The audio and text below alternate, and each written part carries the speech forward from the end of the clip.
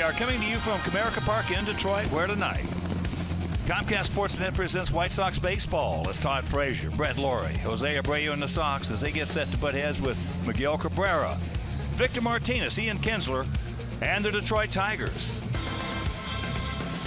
Hi, everybody, and welcome. I'm Ken Harrelson with Steve Stone as we get set to bring you the first of this three-game set.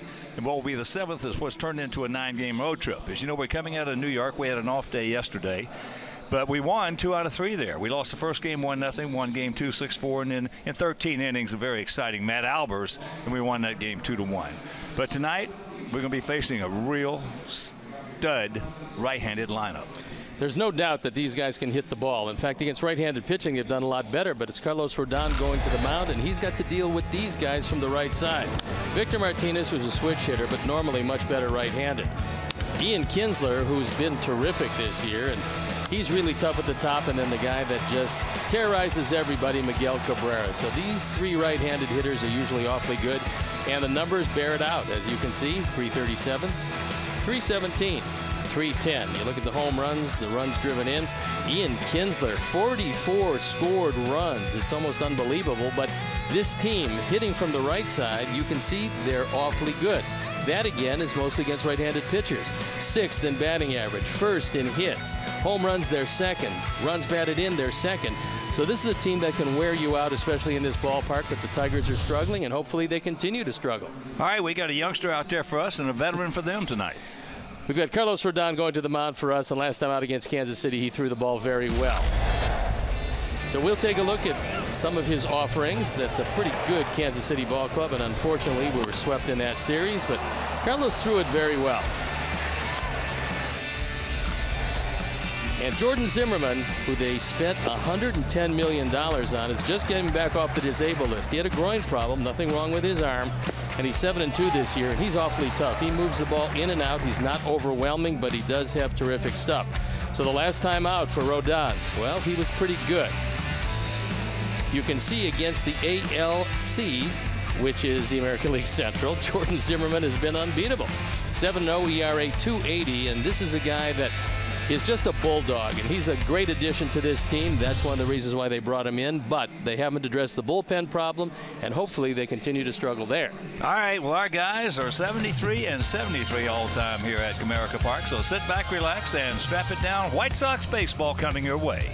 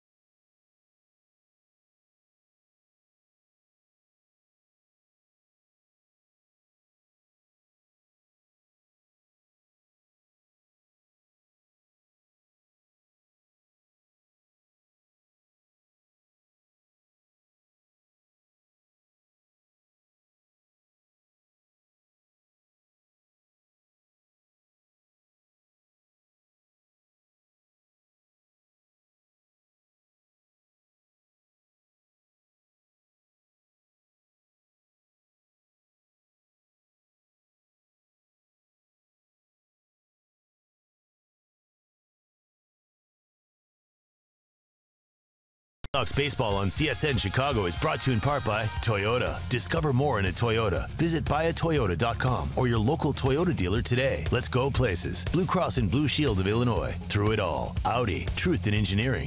And by Xfinity. Xfinity X1 will change the way you experience TV. Back to Comerica Park in Detroit. It's an absolutely gorgeous evening for baseball as our Sox take on the Detroit Tigers. And let's take a look at how Robin is going to line them up tonight. It's kind of a depleted lineup with Adam Eaton leading it off. Tyler Saladino in the 2 spot. Todd Frazier hitting in the 3rd spot. Then Jose Abreu clean up. J.B. Shuck in center. Austin Jackson still has had a foot problem. Brett Lawrie, who over the last 6 has been doing great. Then it's Jimmy Rollins, Avisail Garcia, and Alex Avila, both against their former club. The defense, and now Brad Ausmus is going to line them up behind Jordan Zimmerman. It's Justin Upton, Cameron Maybin, and J.D. Martinez in right field. Mike Aviles, the old Sox killer, along with Jose Iglesias.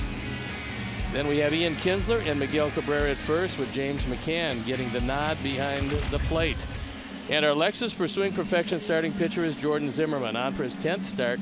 He hasn't pitched in a couple of weeks. He's coming off the disabled list. He had a groin problem, but he's 7-2, his ERA 2.5. He came from the Washington Nationals as a free agent, the first free agent in history to have Tommy John surgery and then sign a $100+ million contract.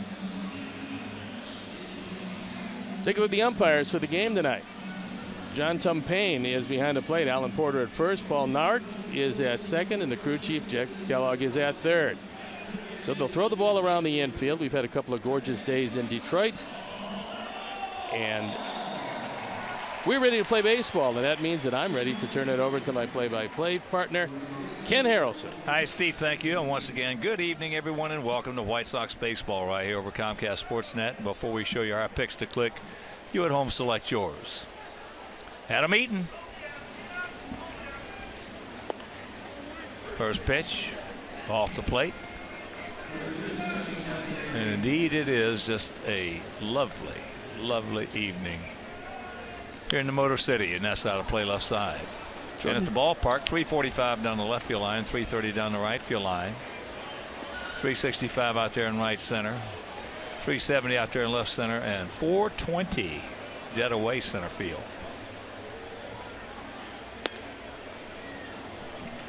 Tigers don't know what to expect from Zimmerman because he hasn't been out there in a couple of weeks. He's 6'2", he's 2 1/4. Last year at Washington, 13-10 in 33 starts. He's for the most part a 2-pitch pitcher. He's got a fastball, he's got pinpoint control normally with that, and he has a slider, and it's a good one. He'll change speeds occasionally with that slider, and they thought they were getting the missing piece when they got him for their starting rotation. That's high and deep into right center field. And J.D. Martinez is there. So with one out, let's check out our picks to click. Jim Angio, John Walgren, Dave Ross, and the crew. Well, they're going to go with J.B. Shuck. Steve's going Adam Eaton, David Novak, and all the great folks at Puyi Hyundai and Downers Grove, and we're going to go with Todd Frazier by request. Well, Todd Frazier, I talked with him before the game, and he said, look, he's not hitting a lot, but as long as he keeps hitting home runs, he's feeling okay about it. I think the Sox are feeling okay about it, too, when you factor in that defense and what he means to this team in the locker room and the dugout.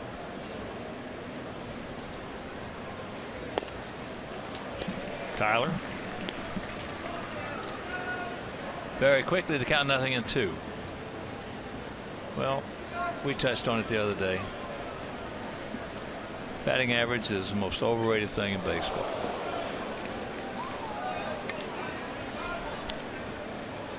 Well, you can get on, but if you don't have speed and you can't score, you've got somewhat of a problem. Is that one? Buzzes him high and tight. Just kind of a calling card here with the 0-2 count.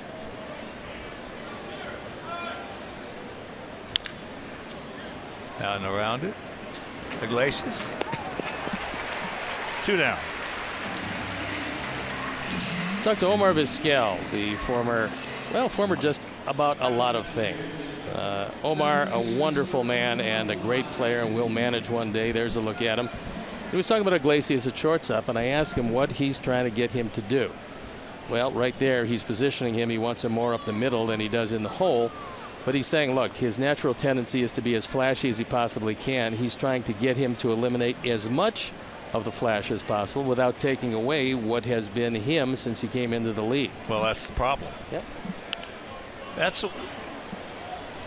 just put it where it's at. Latin players grow up learning a different kind of baseball than American players. It's just that simple. Yeah, they do that. And it doesn't mean one thing is right and one thing is wrong. It's just the way it's been. It's a different game they grow up in. But Iglesias is not among the league leaders in the defensive indexes because although he's got good hands, there's some balls that get through that look like they probably shouldn't. He's still good, and he came over in that three-way deal where Jake Peavy went to Boston. Avisail Garcia came to our ball club. Iglesias went to theirs. He did not go. So the count 1-2 to Frazier. 220, 17 homers, 38 driven in. Any doubt in your mind that Omar Vizquel is going to manage one day? No. Pretty smart player, huh? He was one of the smartest. It's hard in my career. You can't come up with a better than Vizquel and Robbie Alomar. No, that combination, that was state of the art. That was as good as it got. Yeah. No, and there are going to be a lot of Latin managers coming into this game. That's the way the game is evolved. The guy that mystifies me that as he gets him, so that's a 1-2-3 inning, and after half inning of play, it's our guys nothing, and the Tigers, well, they're coming to bat.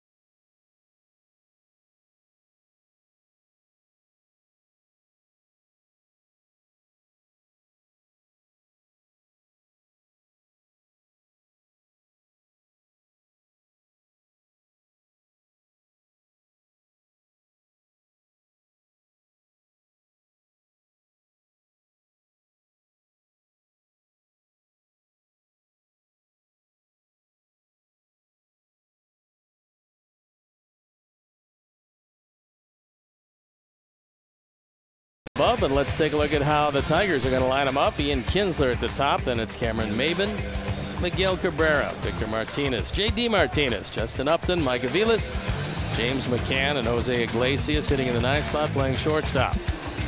The defense, so now Robin is going to line them up.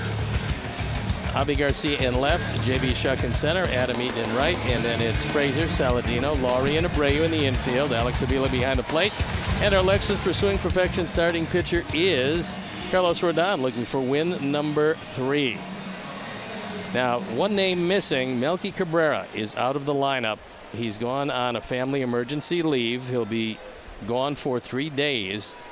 And that will leave things a bit short for Robin when he's looking for moves off the bench. That's the reason Garcia and Shuck playing in the same outfield, with Austin Jackson nursing that foot injury still. And here is Kinsler, takes first pitch strike. Having a big year for him. 317, 11 homers, 30 knocked in, scored a ton. He's just a good player. Has been a good player. One of the better fastball hitters in all of baseball, and calmed it down just a bit, but he's still one of the most aggressive hitters in baseball. I mean, you just saw him take 2 pitches, which you probably won't see the rest of the night. The first 2 pitches of the at bat, unless they're over his head or in the dirt. And that is just foul. Just foul. Kinsler's been good for a long time, and they got him from Texas, and it was an interesting deal because the principal, Prince Fielder, went to Texas. It opened the first base position. Miguel Cabrera slid over to first base, which is why they wanted to trade Prince. They got Kinsler in return. It helped out both ball clubs, and Kinsler's been terrific for Detroit.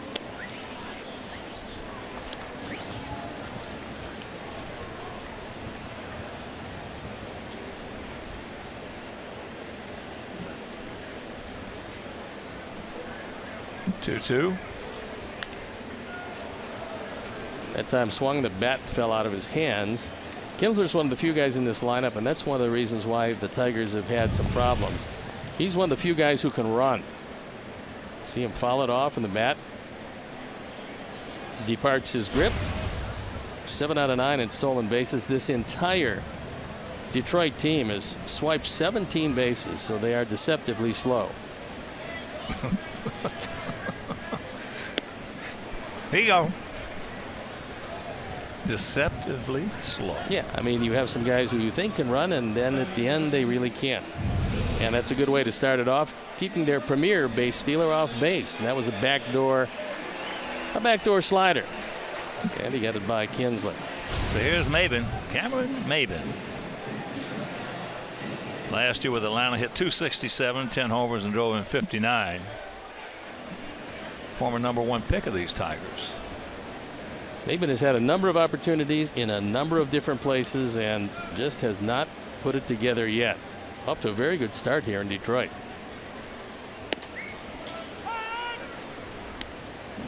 Takes first pitch. 0-1 to count. They had a center fielder from Toronto who could really go get him, Anthony Gose. But he didn't endear himself to the ball club. They sent him down. He has 3 days to report. And he showed up the next day in the locker room in duck hunting attire. Taking the full 3 days to go down to minor leagues, but he was going to go out and hunt some ducks. In the meantime, it doesn't make the ball club real happy.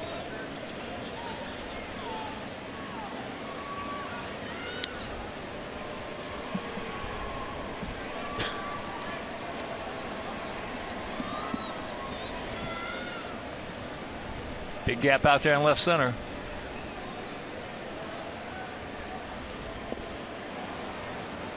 Well, he's not going to do anything with that pitch. No, good hard slider. That was the back foot slider, low and in, and Maben, despite hitting over 400, he's not hitting him on good hard sliders low and in. That's what's going to make Carlos Rodon an exceptional pitcher. Well, that's why right-handed hitters, the smart ones, which is a very small percentile, will learn to back off the plate on that slider. That's exactly what Keith Hernandez told us from the left side, why he backed off the plate against right-hand pitchers. That's exactly right. I mean, if you want to take that slider away, back off the plate, because anything you see inside is going to be a ball, and then just look away. Seems like an easy concept. Well, the ball boils down to beating them arm side. If you're a right-handed hitter, you want to beat left-handers to right field. If you're a right-handed hitter, you want to be right-handers to left field.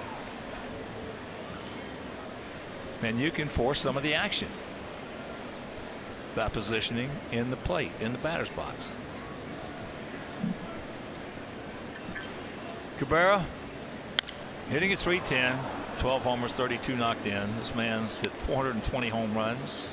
He's a .321 lifetime hitter. Last year hit .338, 18 homers, and drove in 76. So the last 17 home games, geez, it almost looks like he's getting the signs. I'm sure that he's not, because that would be against the rules, but hitting .500 over 17 games, that's pretty good. The oddity about the Tigers, by the way, is that they hit left-handers pretty well. They just don't beat them. They have the worst record in the major leagues against left-hand pitchers. And that's ball 4. All those numbers that I read you right there about Miguel Cabrera are very good, but still, in my opinion, not anywhere near where they should be. Oh, he's had a lot of leg injuries, and that's what I'm talking about. Yeah. The injuries. Yeah. If he had stayed healthy, he had a chance to be as good a hitter as we've ever seen. No, he's going to get healthier, and most likely he's going to get those numbers back up to where they should be. And later on in the game, I'm going to tell you a pretty good synopsis by Wally Joyner, their hitting coach, as pertains to Miguel Cabrera.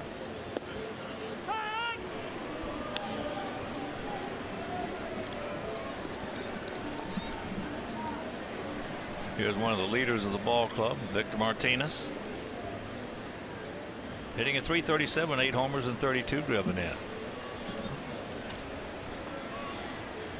There you see this year, left-handed has been much better, especially in the power department.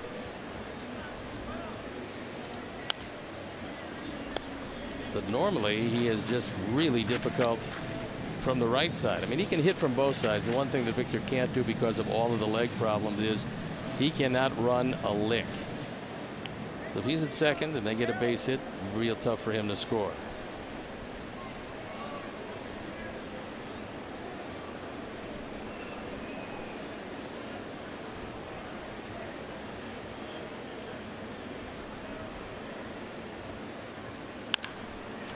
That hits the bag.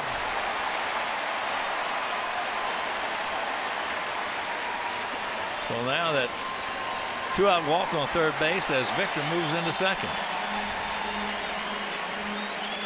That's his 13th two-bagger. Actually, probably a good thing that it did hit the bag, because then it bounded off the stands on the side and bounded right to Avi. If this one gets down the line and rattles around in the corner, there's a very good chance that Cabrera is able to score. But you'll see it hits the sidewall, and then Avi gets it back in. Now you got to be careful with J.D. Martinez. He's a big run producer. Hit 38 homers and drove in 102 last season.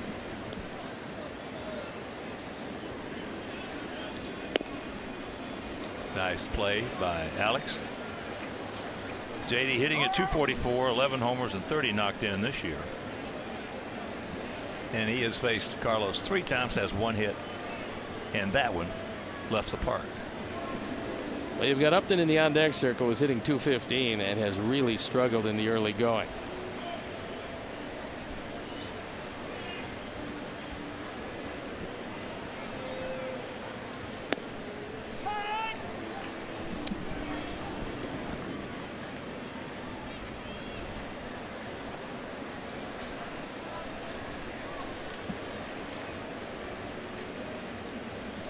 Last 2.5 years, one of the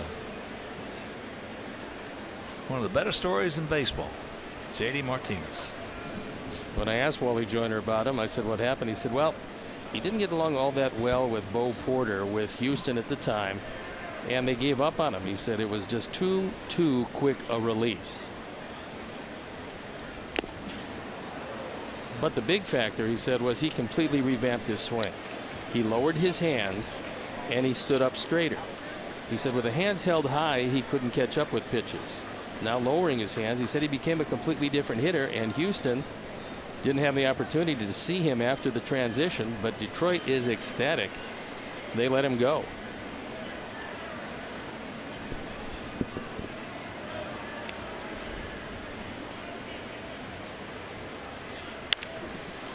Well, very seldom you'll ever hear a story about a team trying to trade for a guy. In this case, Detroit trying to trade for Martinez with Houston. They turned down that deal, Houston. I know. Then they released him. And then Detroit picked him up. Poof, for nothing. For nothing. Yeah. Well, that good hard slider in the dirt, the back foot slider here, if you trust that Alex is going to block it, is probably a very good pitch. That's a good pitch to any right-handed hitter anytime, especially with 2 strikes. They get a fastball right down the middle and fortunately fouled it straight back. He's fanned 60 times this year. As you can see, the Honda pitch tracks will show you it is down the middle. 60 strikeouts in less than a third of the season. Upton has 74 in the on-deck circle.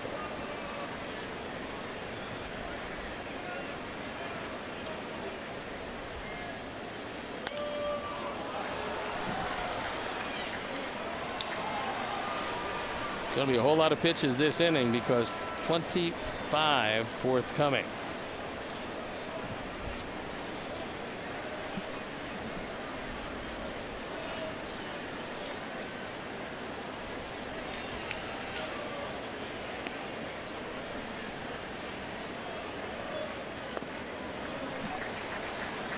It's a good stop. 2-2 the count. Alex did a nice job of making sure that Cabrera stayed 90 feet away from scoring the first run.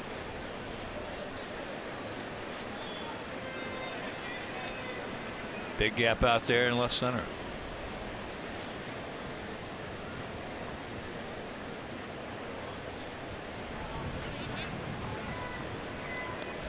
We've seen JD with just big power to right center field, which plays very well in his ballpark.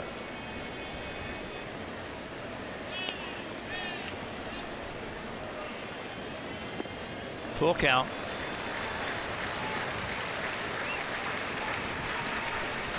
There's a look at Justin Upton.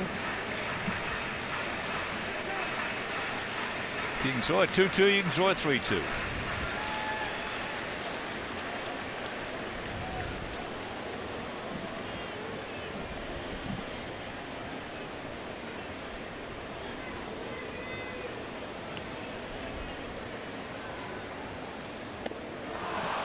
He did, and he gone.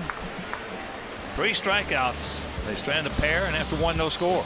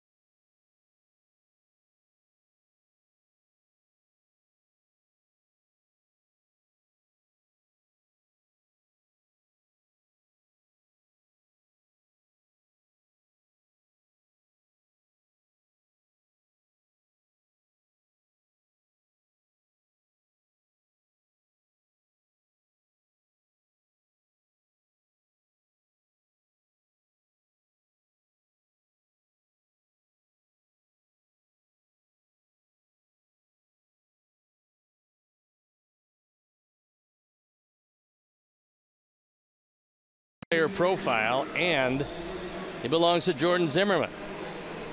First season with the Tigers after signing that huge free agent contract.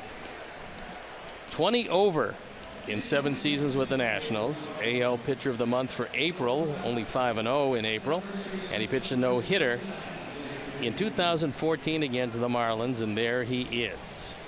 Jordan Zimmermann, a big free agent acquisition, and he's been pretty good. He's 7-2 with a fine ERA. Here's Abreu. Jose trying to figure it out.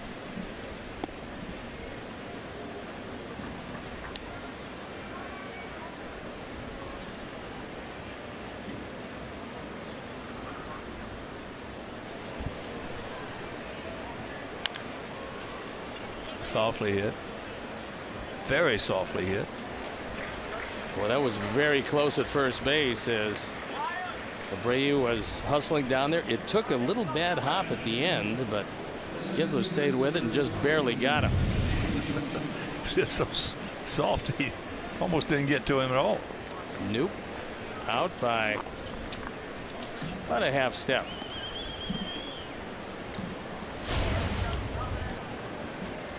So here's Shuck.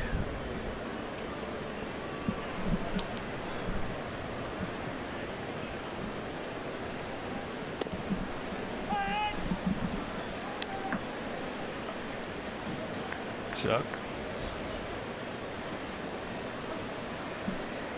Hitting fifth behind Abreu. We were talking about Latin managers, though. One of the things that still mystifies me is that you got a lot of clubs. And first of all, as you've heard me say it many times, Steve, in private conversation, I'm very, very partial to Latins. I was as a player, as a base hit. I was as a player, and for 40 years as a broadcaster. But it just, you got a lot of clubs out there, got a lot of Latin players, got a lot of talent. They're not doing well, and Ozzie Guillen's still not managing.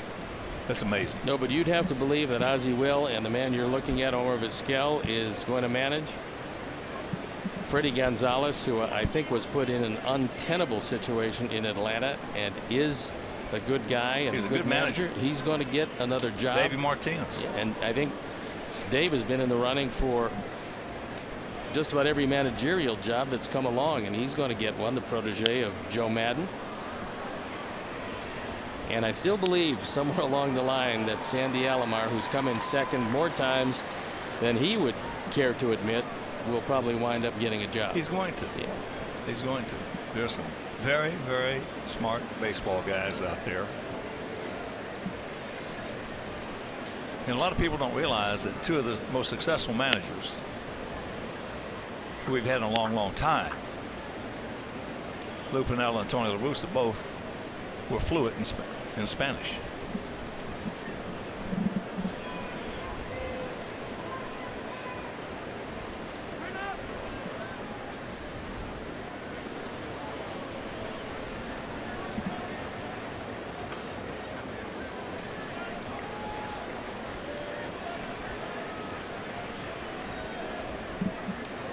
Laurie with a 1-1 count. James McCann has not hit the ball well, but he's a good receiver. He's got a couple of mechanical flaws, not too many as a catcher, but he can catch it and throw it pretty well.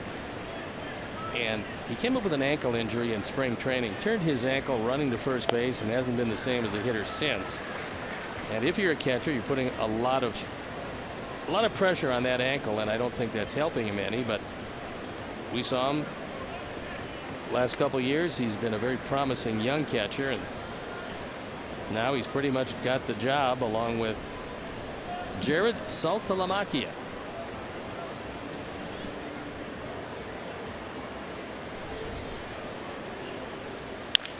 Boy, there's a bullet. Boy, it's a good thing that was a couple of feet to the left of his head.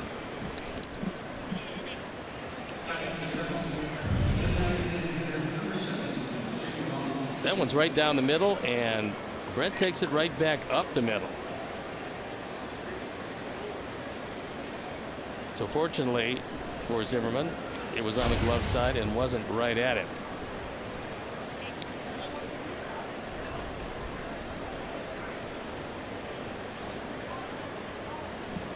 So here's Rollins, Jimmy, at 225, a couple of homers, 8 knocked in. Zimmerman has tossed 7 double plays this year in his 35 opportunities, and that's way above league average. High. Foul ground. And caught for out number 2. Sox fans, come out to Specialty Beer Night on Tuesday, June 28th in the patio area. The $45 ticket package Includes access to the tasting room from 5:40 until 7:30. Complimentary food in the patio and an outfield reserve game ticket. To purchase, visit whitesox.com/specialty.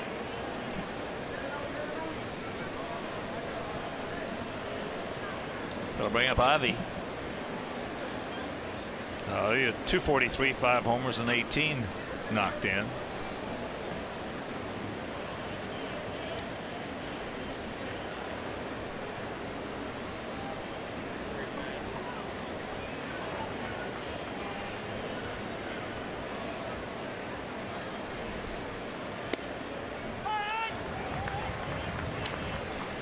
But Zimmerman gets to the wipeout situation, he goes to the slider.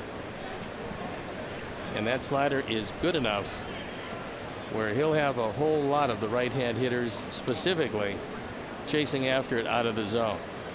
I was talking with Todd about it before the game. That ball hit hard, and that's going to be a base hit. So here comes Shuck. He scores, and it's 1-0 Sox. Rockets off the bat of Laurie and Garcia. Not much better than doing some damage against the team that traded you away. And that fastball was inner portion, took it right back up the middle. Maben is not the best of center fielders, does not have a great arm, realizing he has no play, but getting it to Iglesias, they just missed getting Laurie at second. It's a good thing they did because that tag was put on before the run scored. And Cabrera came over and gave Avi a big hug. They called Avi Little Miggy over here. He looked the same when he was with the Tigers. I mean, he's changed a little now, but when he was with the Tigers, that batting stance was the same. So here is Avila.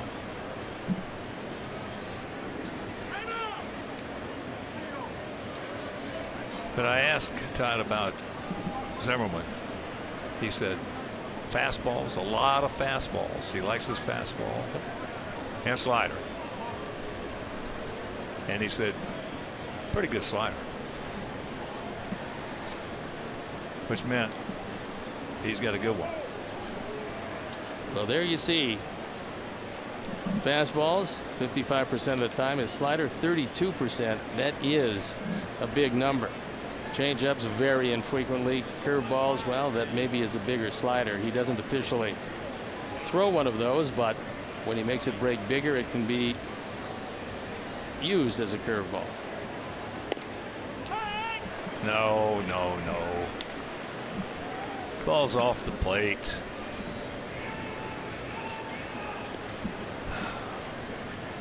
Alex had a chance to meet with his dad. His dad now the general manager for these Tigers, served an apprenticeship under Dave Dombrowski. Now he's got the club.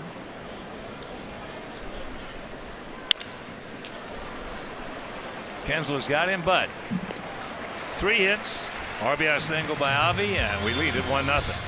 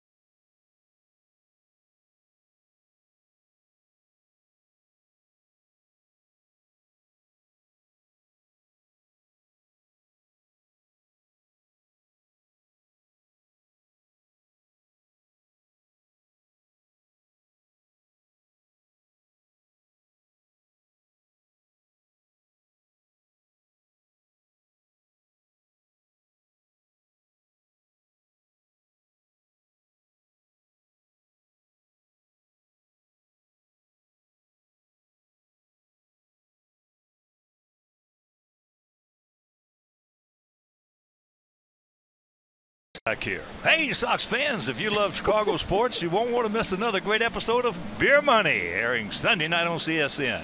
Watch contestants test their sports trivia knowledge for the chance to win cash. Beer Money, presented by Coors Light, Sunday at 7 p.m. on CSN Chicago. You're telling me that Dan was really excited I about want to tell Beer you Money. what, I enjoyed this. He was a very excited guy. He's always yeah, on. I mean, I watched some of the games, and he is great. He was ecstatic to be there. He is. He was excited. Oh, yeah. He was a lot of fun. What a pitcher. 18 years. Yeah, pretty amazing. And he was a closer a lot of those years. Oh, yeah. One of the greatest left-handed relievers in the game, in the history. I guess you got to go for the greatest left-handed reliever. You got to go with Roscoe, I guess, because of all the longevity. He pitched till he was 100. I know it. You know. I think he was 46. He was still out on the mound. But Dan's right there in the top 3 or 4. Yeah, he is. There's a chopper deep in the hole, and forget it.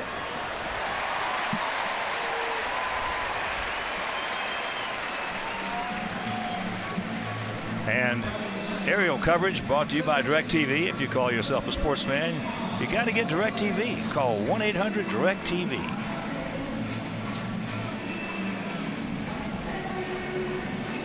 Here's a guy that's really struggling. However, in his history in his game, and he's played a lot for a lot of different teams, he's always swung the bat well against our Sox. Indeed, he has. Those numbers aren't too impressive, but he's worn out right center field. And he has had big hits against us.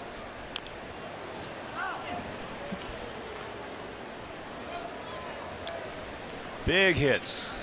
Like Aviles.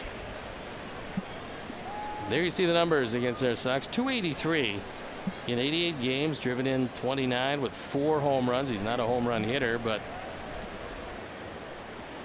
he's had some very good moments.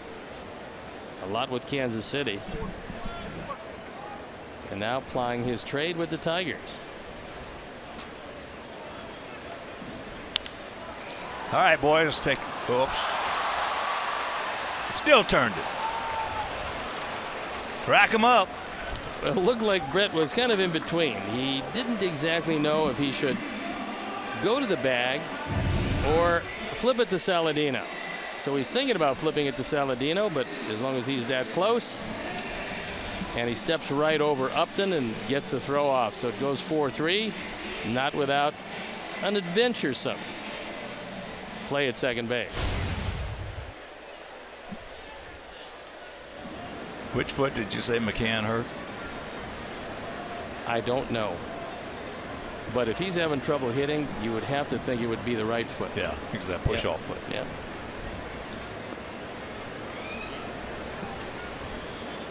99% of the time, if you're going to have trouble with the foot and hitting, it's the push off foot. Well, unfortunately for him, doing it at first base and doing it in spring training where he didn't have a chance to have it healed properly, it's just really plagued him, because this guy looked like he was going to be not only a good catcher, he looked like he was going to be a pretty good hitter. You better believe it. Last year when we saw him, he looked like he knew what he was doing up there. He hit 264, 7 homers, and drove in 41 in limited action. That ball hit deep in the left center field. And this game is tied at 1.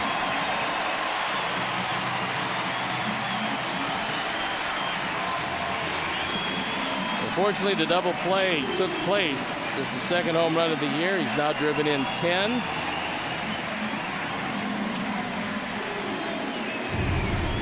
And our 4th home run replay.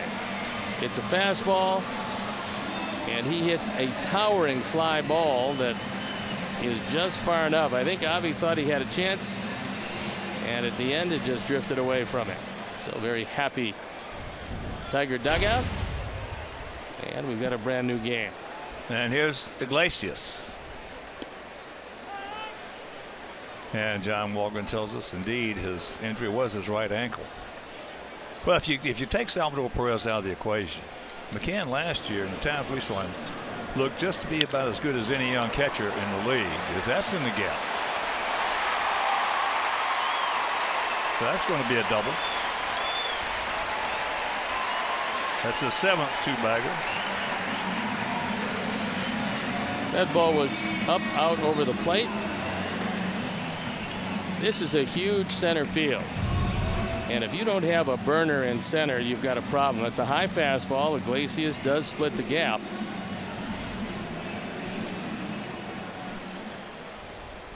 Austin said his turf toe is coming along. Well, let's hope that it's coming along quickly, because with this center field here, he'd be a handy man to have around. With this, with a center field anywhere, he's a good man to have around. So here's Kinsler. Struck out his first trip. And there's a changeup, low and away. Yeah, Austin's just absolutely come into a Sox uniform and solidified that outfield. I think the best thing that happened was that he's been able to give Adam Eaton some advice on right field, where to set up. Adam gave Austin a whole lot of credit for telling him where to go, when to get there, how to change on counts, and Adam Eaton's turning it into, at least at this point, a Gold Glove right field year. Indeed, he has. If he continues to play like this, there's no reason why he can't win it. It helps so much to have a guy out there who controls the outfield. And that's Souvenir. Yeah, if you get, and it doesn't have to be a center fielder. It could be a corner guy. Al Kaline, Hall of Famer for the Tigers. He controlled that. They put a shortstop in center field, Mickey Stanley, and won a World Series with it because Kaline controlled that outfield. He positioned them.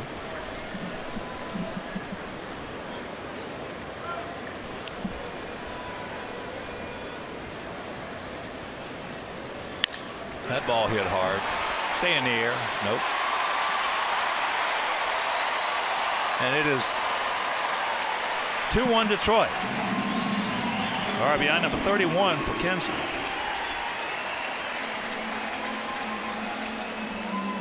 A lot of production out of a leadoff hitter. 11 home runs, 31 driven in. And that was a backdoor slider. He got him on it the first time up. And you know that Kinsler's thinking about that. So he dumps it in front of Shuck. And Iglesias breaks the tie.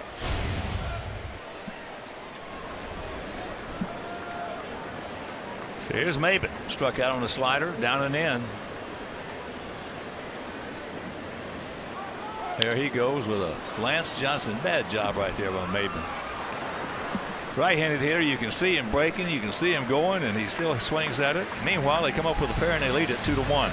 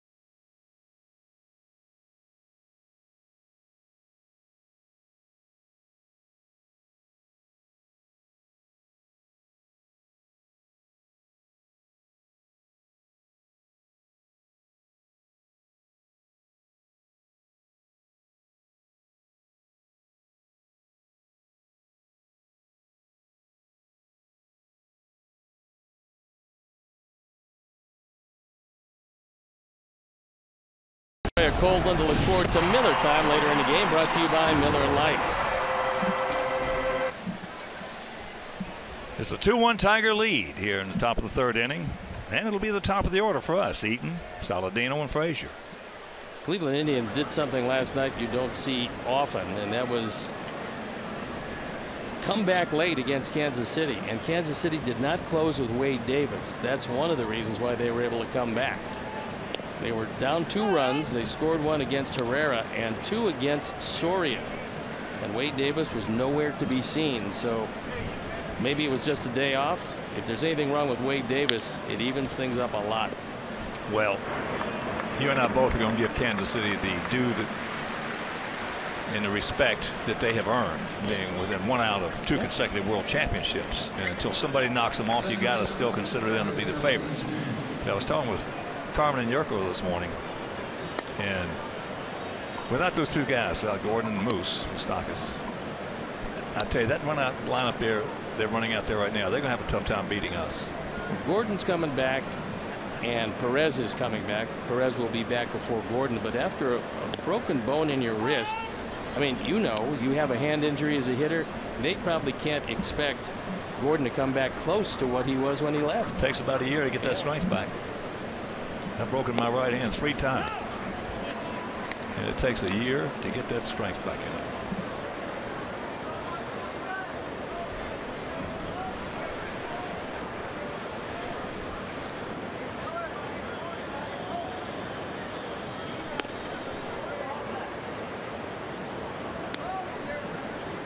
And that's what it looks like with Cleveland and our Sox a game and a half back at Kansas City. Detroit comes into action today, 5 games back. And Cleveland got Carlos Carrasco back. Now they got the same situation with Michael Brantley, because he's been hurt a couple of times. He had off-season shoulder surgery. They know he's going to come back. They don't know when, but they don't believe as an organization he's going to come back with anything close to what he was the last couple of years when he was the leader and the offensive presence in the middle of that lineup. They got some very good starting pitching and a pretty solid bullpen.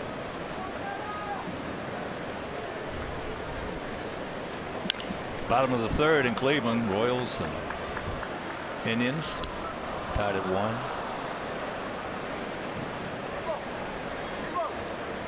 Well, Cleveland's going to be there all year, in my opinion. They've got a terrific manager, and even with all the mixing and matching that has to be done, Terry is up to it. It's only one problem. As that one popped up, and Cabrera makes the play. 2 down. Problem for the Indians is that, for one reason or another, and one is that they certainly haven't drawn, and a lot of people speculate that it is and always has been a football town, although they're playing the Warriors in the NBA Finals. But they just don't spend a great deal of money, and without spending money, I mean, there's going to be some definitive moves at the trading deadline. Could very well be that this particular race becomes a general manager's race when it comes to what you're going to spend and who you're going to acquire. That's a great point. It really is. Great point. Yes, and you framed it well when you say this could be a general manager's race. Yeah, well, you got 4 teams that are sitting there, and they're close to one another. So an easy inning for Zimmerman, and he leads it 2-1.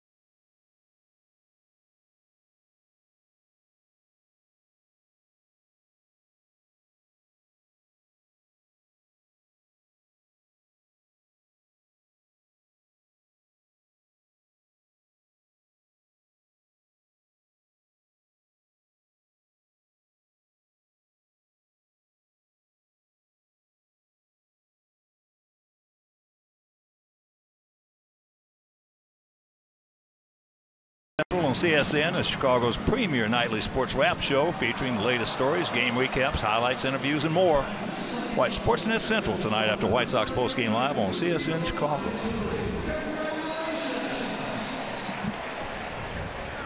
There's another man. Had a little short period, but he'll get another chance. Well, that was entirely not of his doing. I mean, look, you get a chance to get Joe Maddon, and your ball club is on the edge of putting together something special. You go out and you get Joe Maddon. I mean, he became available. You can't blame the Cubs for that, but Renteria didn't do anything wrong there. I told Theo in spring training 2 years ago, after we played him over at their place, that's going foul.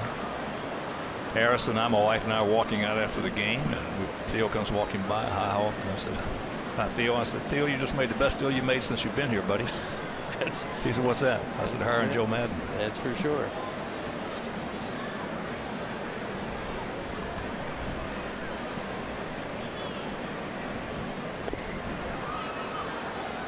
Cabrera walked his first trip. 2-5-0 for them, 1-3-0 for us. Cabrera can take the ball out any part of the ballpark, but not this time. He gets rung up, and that was in the zone. He just got outguessed. Now he looks back at John Tumpain, but that ball had the whole plate. I mean, this is a no-doubter. Take a look at a good fastball. He's guessing something else. Well, you can't put the numbers up that he does unless you look for pitches. I mean, you just can't go see ball, hit ball, and put the numbers he does. Nope. You got to guess. You got to look for pitches. Okay, he's the smartest hitter in this league without question. Yeah. And I don't know anybody in the National League. I don't know them all over there, but I doubt if there's anybody over there smarter than Miguel Cabrera. Well, Alex Avila, he said something to Alex, and Alex said they had the whole plate. Here's Victor. He hit a bullet down the third base line for a double. Hit the bag, as a matter of fact, right on top of it.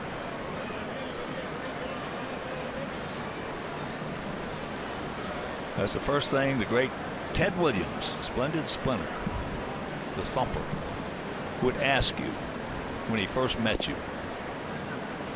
Do you look for pitches? And if you said no, he would absolutely eat you alive.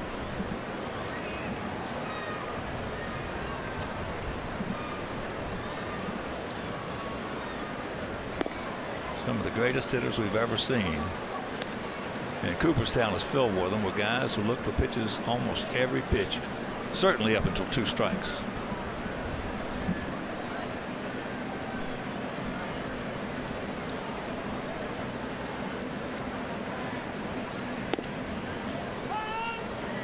And it does 2 things.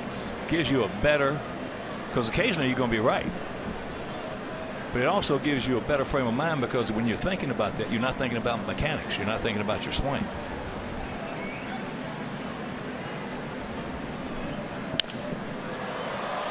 That's high and deep into right field. And it is 3-1.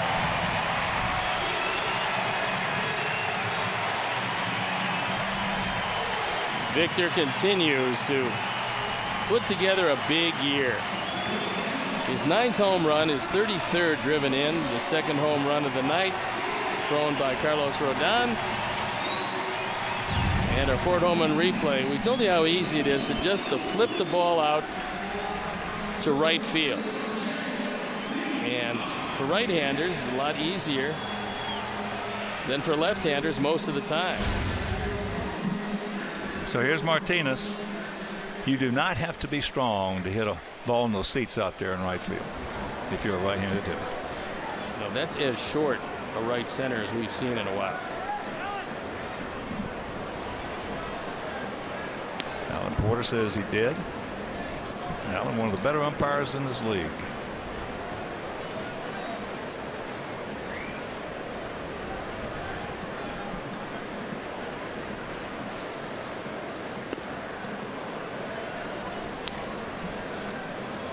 Oh, 2 to JD. He struck out swinging on the slider.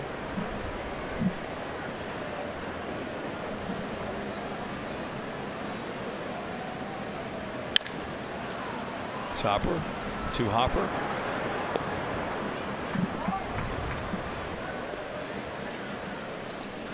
Sox fans, join us on Sunday, June 26th at 1:10 as our Sox take on the Toronto Blue Jays. The first 5,000 girls ages 12 and under will receive a doll-sized White Sox t-shirt presented by American Girl. For tickets, call 866-SOX-GAME or visit whitesox.com. That's 10 home runs now given up by Carlos, and that gives him the team lead by 1 over Matt Latos in that dubious department. Here's Upton, had an infield single. Justin Upton. Along with his brother Melvin, they're the highest drafted brothers in baseball history. Justin was the first overall pick in 2005. Melvin, the second overall pick in 2002. The Upton guys did it pretty well.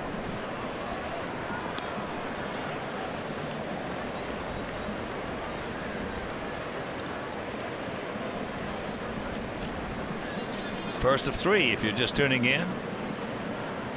Here from Comerica Park. Tomorrow, Castile against Pelfrey. On Sunday, the finale of this series and this seemingly what has been a long road trip, Jose Quintana against Justin Verlander. Tomorrow's game will be right here on Comcast Sportsnet and Sundays over WGN.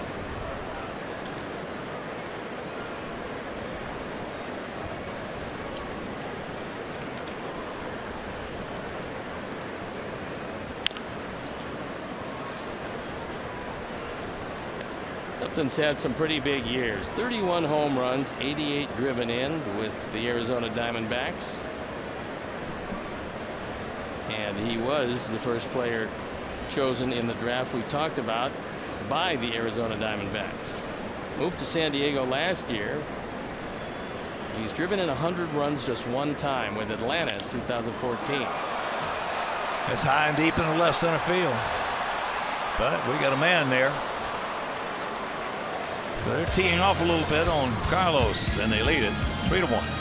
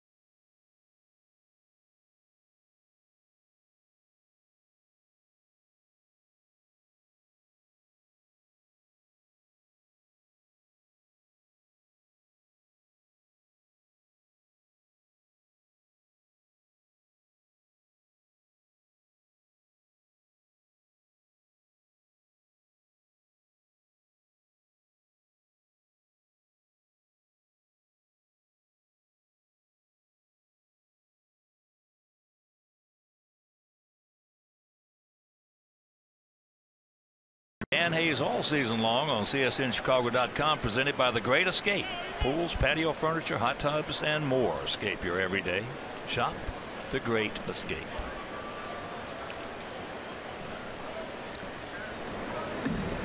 Here's Abreu. 0 for 1, grounded out to Kinsler.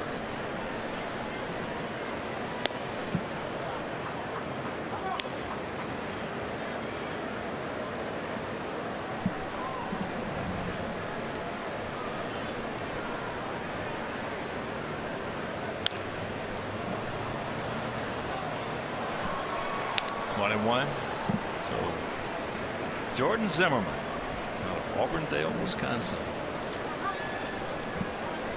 A lot of room to work with in center field here. 420 to straightaway center.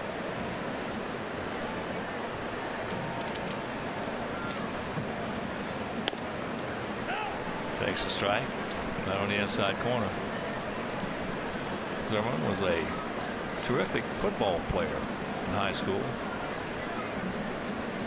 So he's got that football mentality. And there's the shove to the right, base hit. Leadoff man aboard. Nice inside out swing and took it just to the left of Kinsler. A nice way to start off the 4th inning. This ball's on the inner third.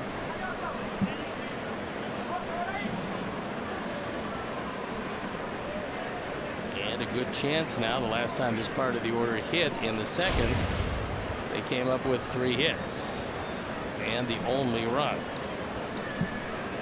Chuck singled into left field.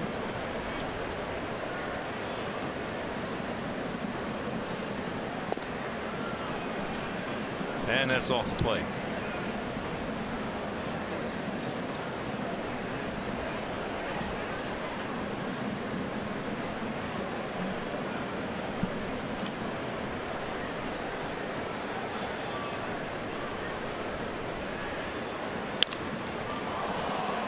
Man,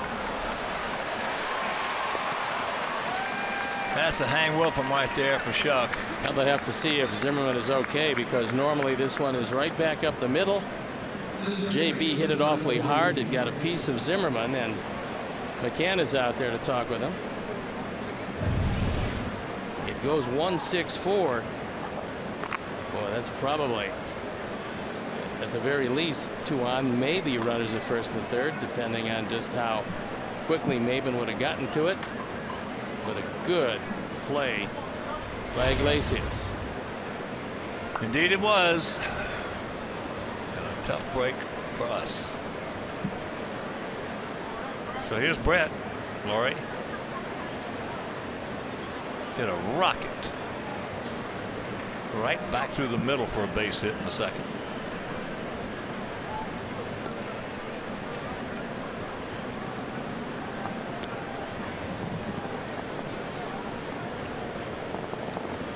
Outfield for the most part straight up. Bit of a gap in left center.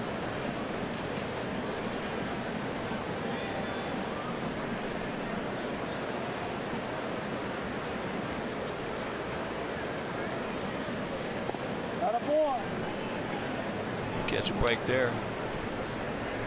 Come on, man, find the gap.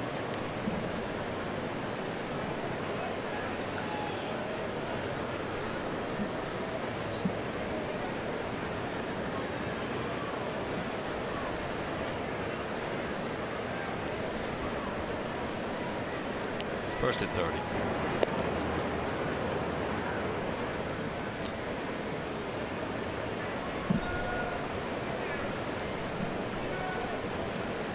After 3 in Cleveland, Indians leading Kansas City 4-1.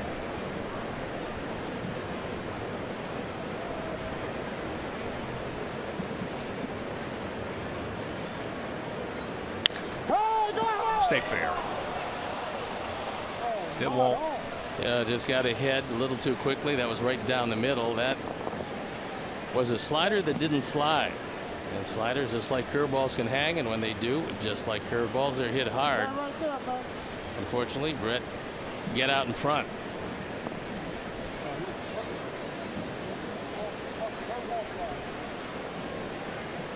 Cubs shut out the D-backs 6-0. Lackey 6-2. Bradley, the loser, 2-1.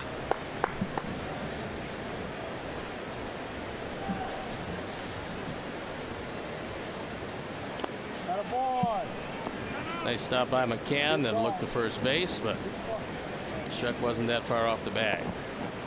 D-backs now 24-33. Cubs 38-15. Cubs off to a magnificent start, and that starting rotation has been close to unhittable. They lead all the baseball in ERA.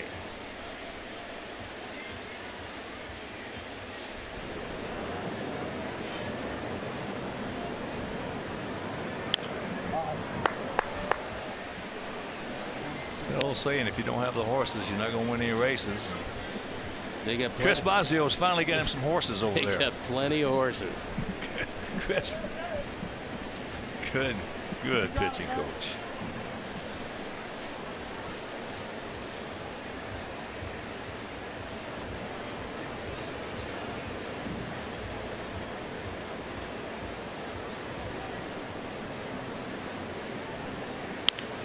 Getting a hole. Nope. Nice pick by Aviles. They can't get him at first. So 2 down. Enjoy all the benefits of being a White Sox season ticket holder by purchasing a prorated full season ticket package. To purchase, visit whitesox.com or call 312-674-1000 today.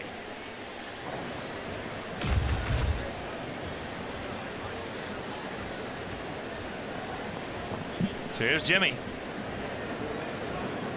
He fouled out to Kinsler.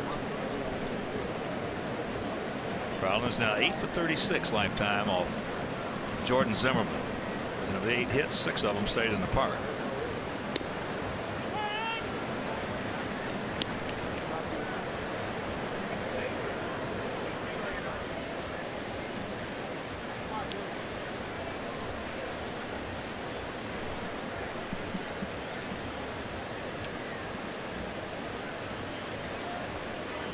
Decent lead, just a decent lead by Laurie.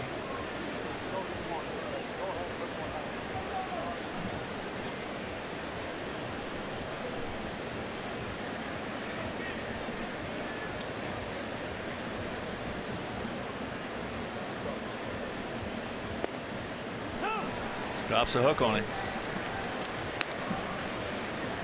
0-2.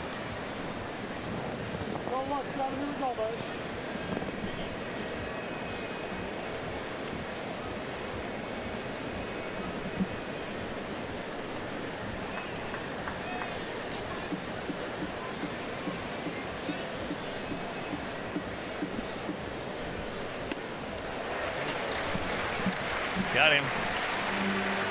We'll go to the bottom of the 4th inning, trailing by 2.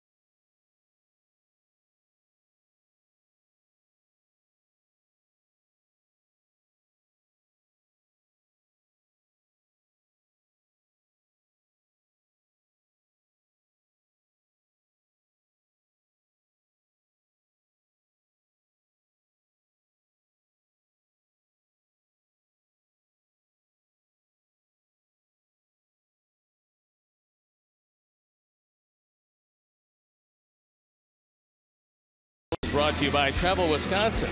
Plan your fun today at travelwisconsin.com. And we'll take a look. 2 more with the Tigers, and mercifully this road trip will end. And then it's the Dusties who come to town. The Nationals on Tuesday, Wednesday, and Thursday after the off day Monday. And Bryce Harper has been nicked up a bit. We'll see if that continues. And tomorrow, that's from the old Negro Leagues, the Chicago Americans. And that's what the Sox will be wearing tomorrow as Chris Sale goes to the mound. And here's Mike Aviles.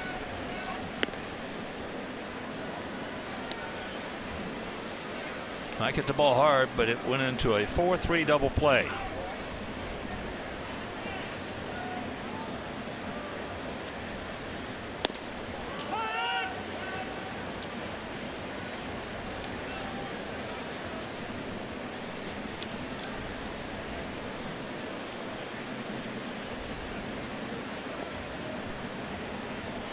2-1. 3 runs, 6 hits, no errors for their guys. 1 run, 4 hits, no errors for our guys. They have 2 home runs.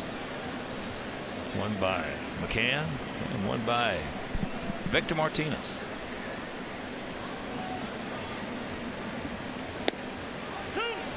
Grabs the strike there. 2-2.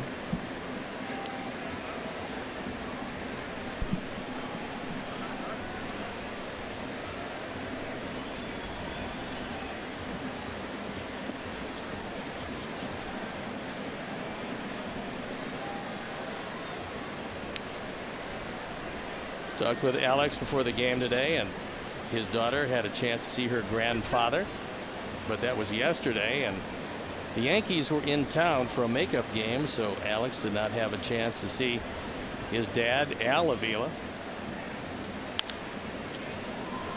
That's foul. Al is the executive vice president of baseball operations and general manager, and served his apprenticeship under Dave Dombrowski. And he's going to turn into a very good GM. And Mike Ilitch, the owner, is going to spend as much as it takes to try to get this job done, but they have got to rework that bullpen because it's been most disappointing in the early going. They got a couple of guys that they can depend on, and other than that, it's been very difficult for them. All right, take your time. 1 out. That bullpen's been in bad shape for a long time. Yeah, they thought, and usually what happens is you think you're assembling a ball club that is going to be good enough, and you make some acquisitions and you think you're going to fill the holes in the pen, and sometimes it just does not work out that way. Well, they've had the position players and the starting pitching to do a lot of damage in this division for a long time. Well, they thought they got a premier setup man in Mark Lowe. He's got a 7.79 ERA, so it's been really tough for him.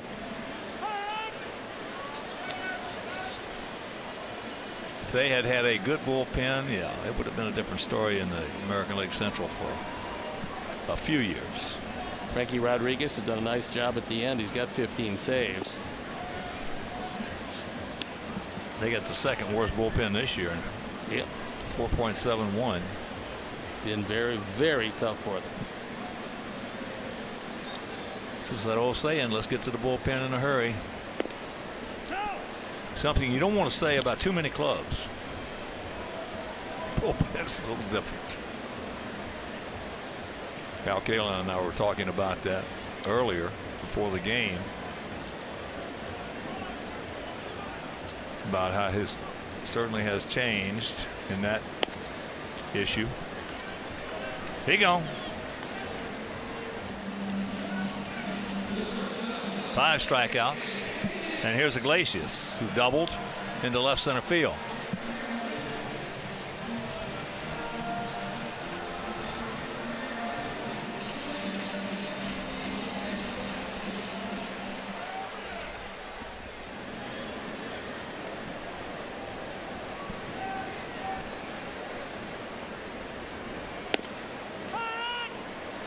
First pitch strike. There he is, number 6.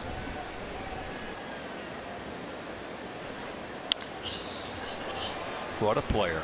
What a player. That's into right field. So a nice 1-2-3 inning. He needed that. And we're into the 5th, trailing 3-1.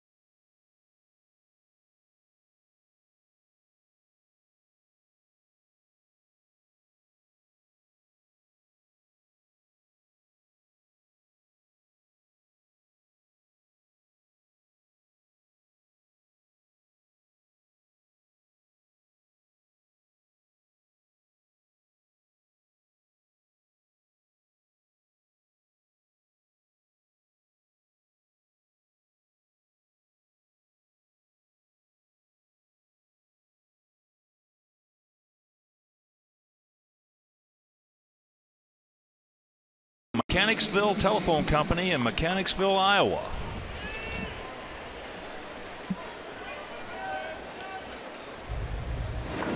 In the second inning, this ball in the center field, and first run scores, and with that first White Sox run, E-Click Lending will donate $100 to the Pat Tillman Foundation, supporting military veterans and their families.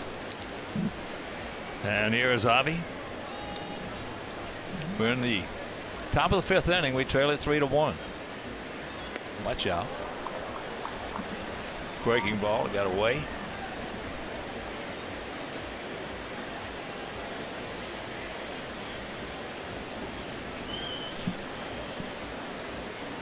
First time Zimmerman has been out there in a while with that groin issue. Yeah, there really isn't any restrictions on him tonight as far as pitches are concerned, but when you haven't thrown in a couple weeks, you wonder just how long he's going to be there. He's used to going deep into games, and they've had bullpen problems, so you would think he'd be around for a bit. Softly hit up the middle.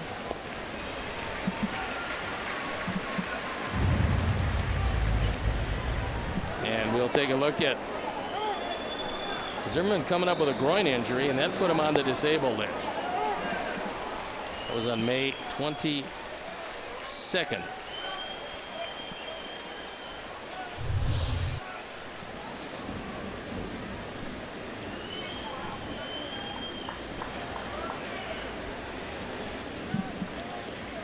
So here is Alex, grounded out to Kinsler as they put the shift on.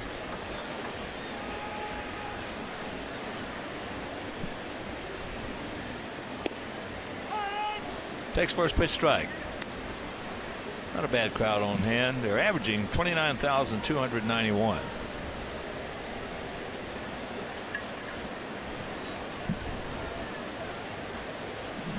All right, Alex, just put one down on the left side now. That's too late. 0-2.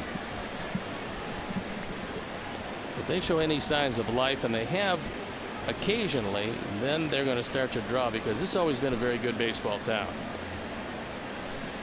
Well, used to be my favorite team to play against, the Tigers. It was very spirited, let's put it that way. Checks it up.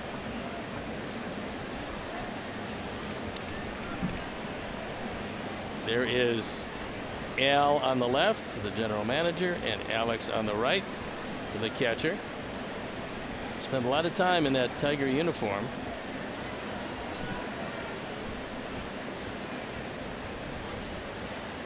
I don't know Al, but I've gotten to know Alex, and I'll tell you, he is a perfect gentleman. Absolutely. Which is a credit to his parents. I met his wife and daughter today. Cute little girl. And they're enjoying their stay in Detroit with the off day yesterday. Full count. There you look at what he did with the Tigers. Not bad. .242 batting average. Had at least 4 concussions that they know of, possibly more. He got beat up a lot. Oh, it was crazy. I mean, it was insane the way against us. That's the only way we know it. I'm sure we weren't the only team, but against us, it was just ridiculous how many shots he got off the face mask, off the shoulder, off the cup, everywhere. I talked to Jim Price, the radio analyst, former catcher for the Tigers. Been here a long time, and he said that Alex just took a terrific beating when he was in that Tiger uniform. And there's a look at Jim Price. Now, he just got a haircut. This is a man. I like it. This is a man that grows hair very well. Always has, but just got a short haircut today. And get that youthful look. He was a very good catcher. Well, he was on that '68 Detroit team that he says was the best Tiger team ever. Well, I played against that team. As he got him, 2 down. But that 68 Tiger team that won the World Championship, Mickey Lolich winning 3 games in that series against the Cardinals, also hitting a home run, the first one he ever hit. Outdueling Bob Gibson. Mickey Lolich, one of the greatest left-handers I ever faced, starters.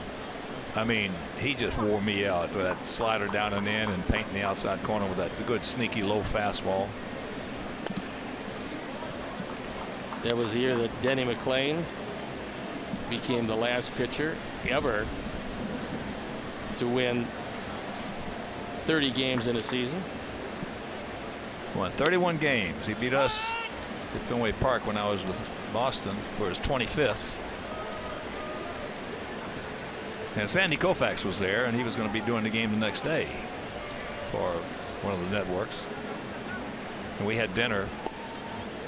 He asked if I'd have some dinner with him after the game on Friday night. Sure. And we talked, and we're talking about that. He said that one inning that he struck out Dalton Jones, Yastrzemski, and myself for the bases loaded and nobody out was one of the greatest innings pitched that Sandy had ever seen. He got Dalton Jones on 3 straight high fastballs. He got Carl Owen 2 on 2 high fastballs, foul one back, threw him another high fastball, struck him out. 7 straight fastballs. Now I'm coming up, bases loaded, 2 out. I'm looking for the high fastball. He threw me 3 sliders on the block, and I just grabbed some bench. Never swung the bat. Never took it off my shoulder. Pretty good one too that year, McLain and Lolich. Well, McLain had 26 complete games that year, as that's into Maben territory, and that'll retire the side. We're halfway home. We trail at 3-1.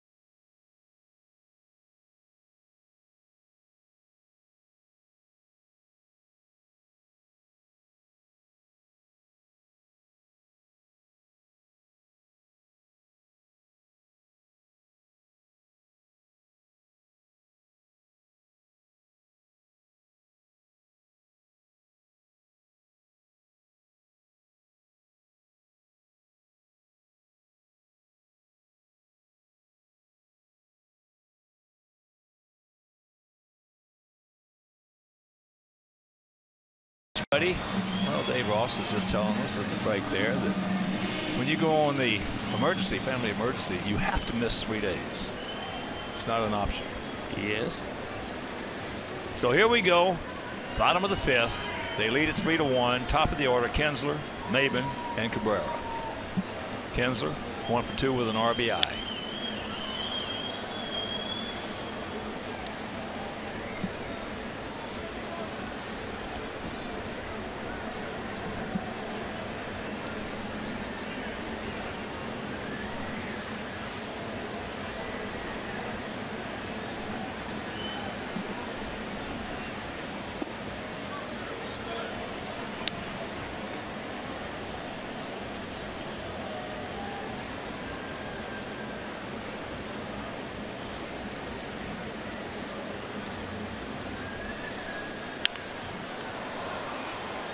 High.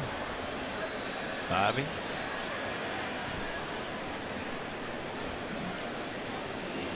Visit participating Chicagoland Great Clips Salon by June 10th for the Great Clips Summer Sweepstakes. The grand prize winner throws out the first pitch at Mullet Night on Friday, June 24th, plus White Sox tickets and a pregame patio party. So, Great Clips. It's going to be great. Purchase your tickets today at whitesox.com or call 866-SOX-GAME. So here's Maben. Struck out and grounded out to Saladino at short.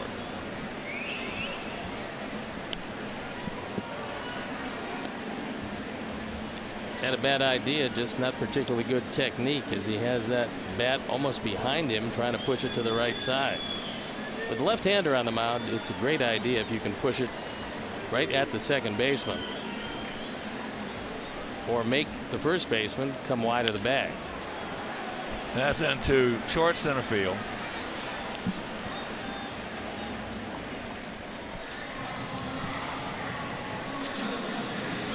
And aerial coverage brought to you by DirecTV. If you call yourself a sports fan, you got to get DirecTV. Call 1-800-DirecTV. So here's Cabrera, a walk and a strikeout.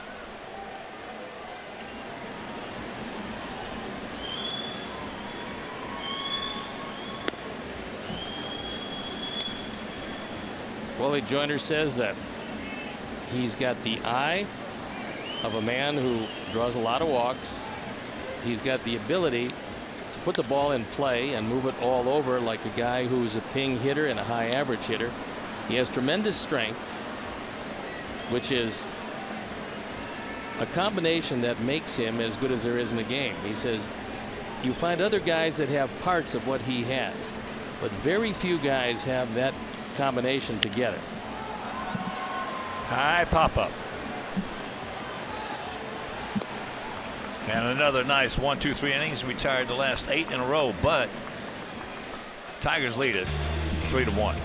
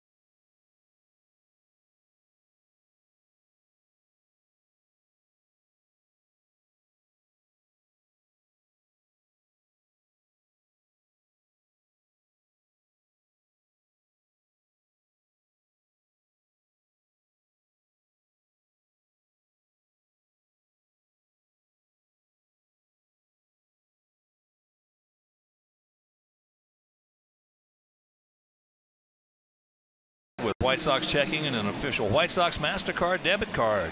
Only available at your local Wintrust Community Bank. So go to wintrust.com/Sox to learn more. Member FDIC. Well, it might behoove us to start trying to work the baseball a little bit. Can't do it right here with them playing in normal positions, but if they start shifting, lay it down and get them on first base. As there is ball one. Saladino was grounded to short and fouled out to Cabrera at first. Aviles is in at third base. He's even with the bag. Now he takes a couple of steps back as Saladino did not show a bunt.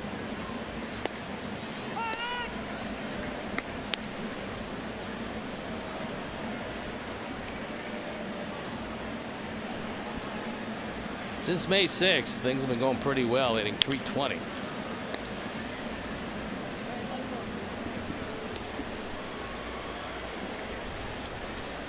Couple of home runs, 10 driven in, and scoring 8, including this evening where he has not done anything.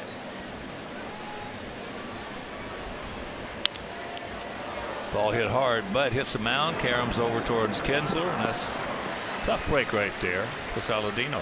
1 out. Now the Sox come in at 16-13 on the road.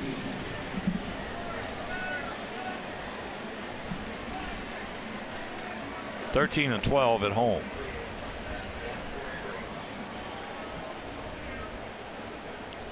Now they're going out there and they're talking with Zimmerman. It is a 1-4-3 put out. I think they were checking if he was okay.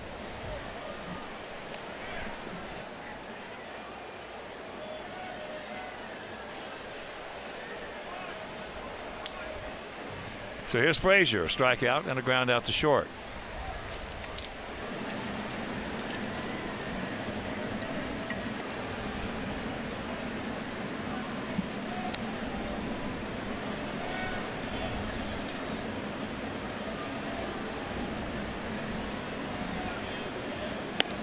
There's a strike. Take another look at this.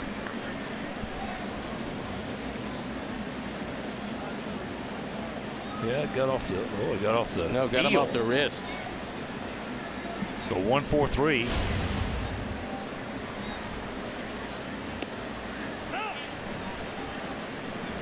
And the count 1-2.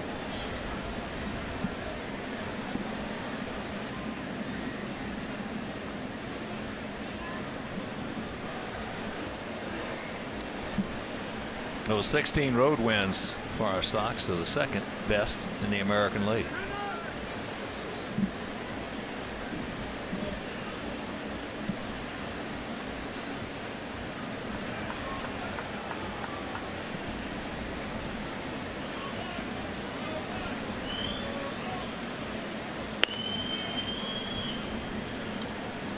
That one at 91, up and out.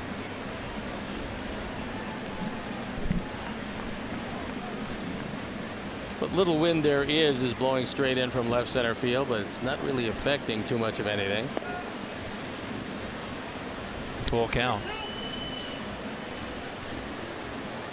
Here you see a beautiful ballpark with all kinds of room in the outfield.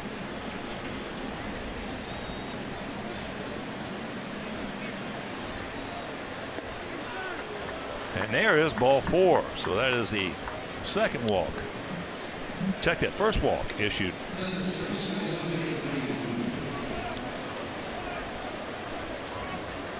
As part of Sox Serve Week, the White Sox Wives and White Sox Volunteer Corps are celebrating Southpaw's birthday. Bring a new unwrapped toy on Sunday, June 12th to drop off at locations at U.S. Cellular Field, and $10 cash donations are also accepted. So help Southpaw celebrate his birthday and do something good at the ballpark. Here's Abreu. He's 1 for 2. Grounded to second and then hit a single in the hole between first and second.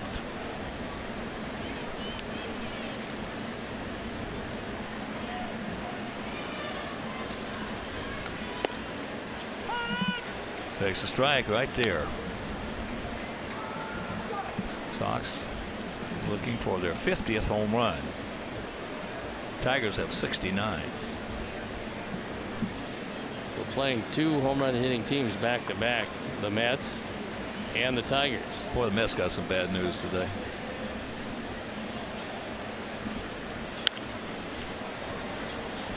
David Wright's going to miss 6 to 8 weeks with that neck issue. Well, we talked about it in New York. I was absolutely shocked they didn't put him on the DL because he got a herniated disc, which necessitated taking an injection into that along with spinal stenosis, and they hesitated until they couldn't wait any longer, but He's really battled a lot of back problems in recent years. I talked to him yesterday, and he sounded good, but he very, very disappointed.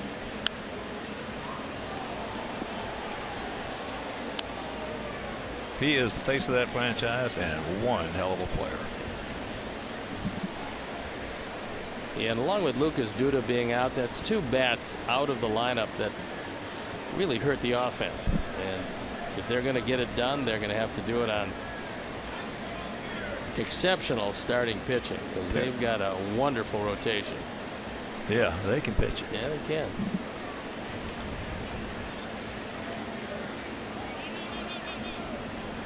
Yeah, you lose Wright for a couple of months,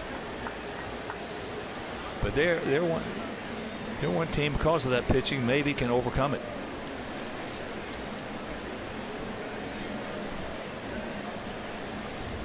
Be a little tougher in the American League, where you got to score more runs. Well, they might be able to make up some of that lack of offense with a designated hitter, but in the National League, you don't have that luxury. You don't have to score as many over there.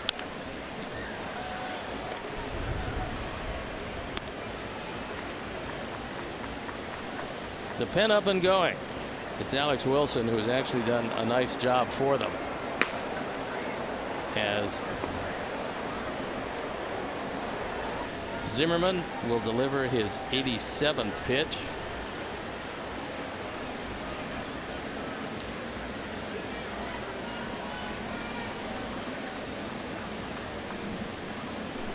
One out, one on, and the 1-2 pitch. That ball hit hard into the gap. Nobody's going to get that one. Todd reading it perfectly. He's going to come around. He's going to score on the double by Abreu. And it's a 3-2 Tiger lead. It's RBI number 29 and the second hit of the night for Jose, as he drills that ball into right center field. This isn't a bad pitch. It's out away from Jose, but he gets every bit of it. One hop the scoreboard, and Todd Frazier, with a good read, scores easily. Yeah, Todd's one of the few guys we got on our team. He knows where those outfielders are. He's a good, solid base runner. He's a good, solid baseball player. Yep. Good baseball acumen.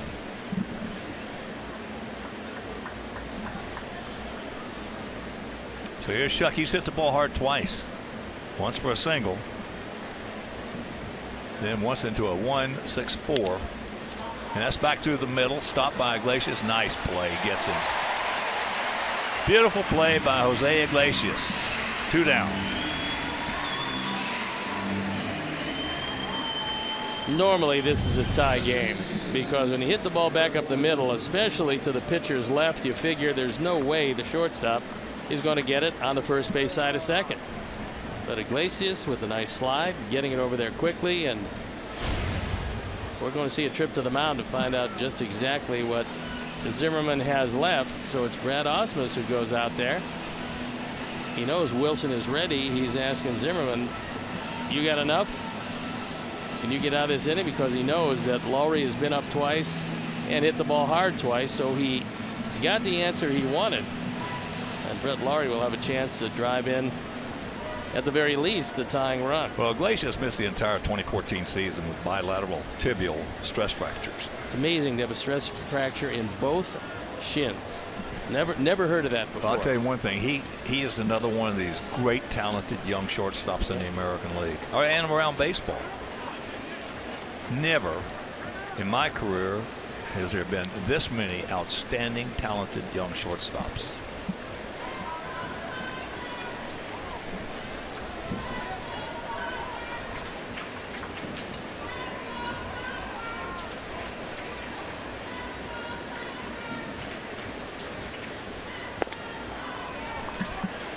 Close, didn't get it, and the count 2-0.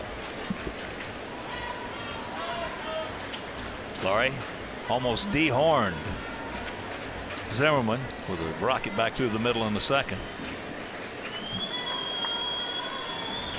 And hit into a 5-4 fielder's choice. Pick him up, Brett.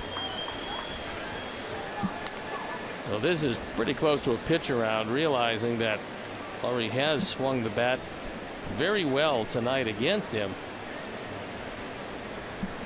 And he's handled Jimmy Rollins and kept him in the infield. Turn him loose right here, Robin.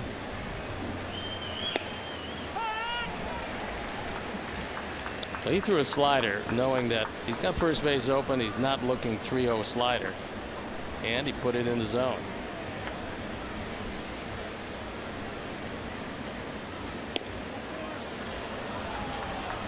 That was absolutely a pitch around. Yeah. And that's going to be it. It looks like Brad Ausmus is going to go to the mound. And he is going to make the change as Alex Wilson. Well, Zimmerman came in with some impressive numbers, 7-2 with a 2.52. Missed a couple of weeks with that groin problem, so I'm sure that Ausmus is very, very pleased with what he saw out there from that 30-year-old veteran right-hander. Well, he got 93 pitches, and now he'll walk out, and as he walks out, we'll step out and be back after these messages.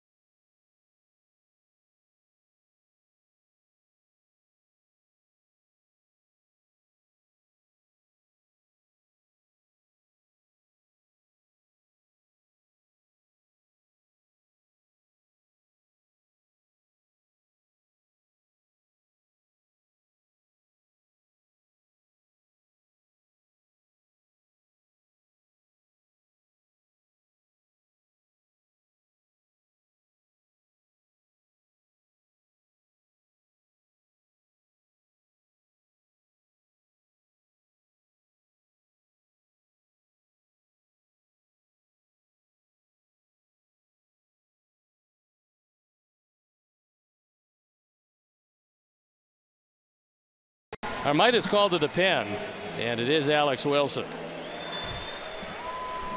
So he comes on. ZRA 5.5, 24 hits and 19 2/3, but he hasn't walked too many people. Surprisingly, it's been the right-handers that have hurt him, hitting .354. He's allowed a couple of home runs, and he inherits a couple of base runners. And he'll be looking in at Jimmy Rollins. Rollins has fouled out to Kinsler and struck out. The runners at the corners, and the outfield straight away. 3-6-0 for the Tigers, 2-5-0 for our Sox here in Game 1 of this 3-game series. Wilson, born in Saudi Arabia, pitched collegiately at Texas A&M.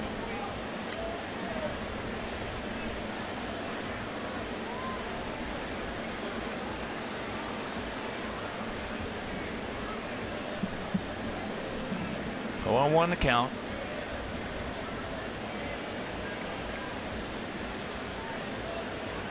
Got Kinsler playing back on the grass, so if he were to take a little drag money here and get it by Wilson, we might have ourselves a tie ball game. Well, unless he drastically changes, I'm not sure that's on the agenda. You think?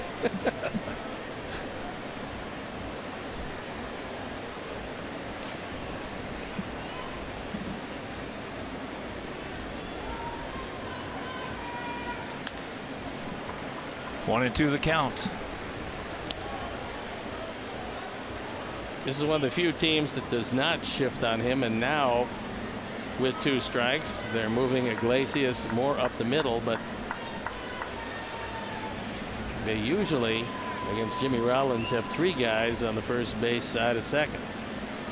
A little bigger lead now by Brett.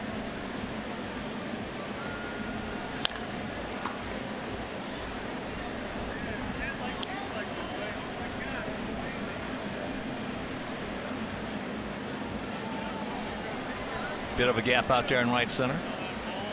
And a lot of room between J.D. Martinez and that right field line.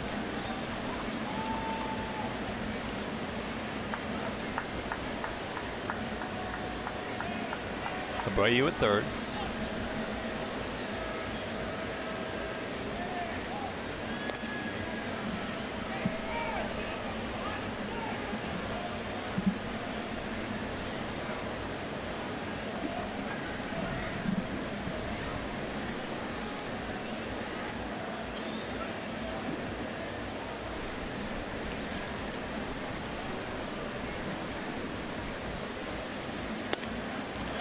Checks it up, 2-2.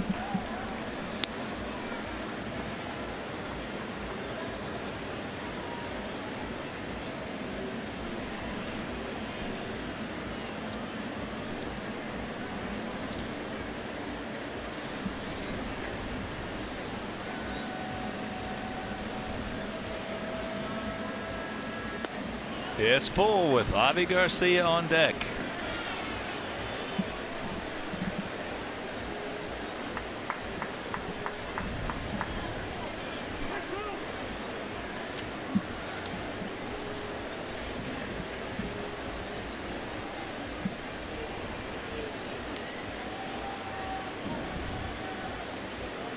And the payoff.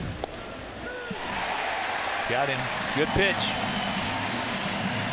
All right, we pick up 1, 7th inning stretch. No, bottom of the 6th inning, I should say. We trail it 3-2.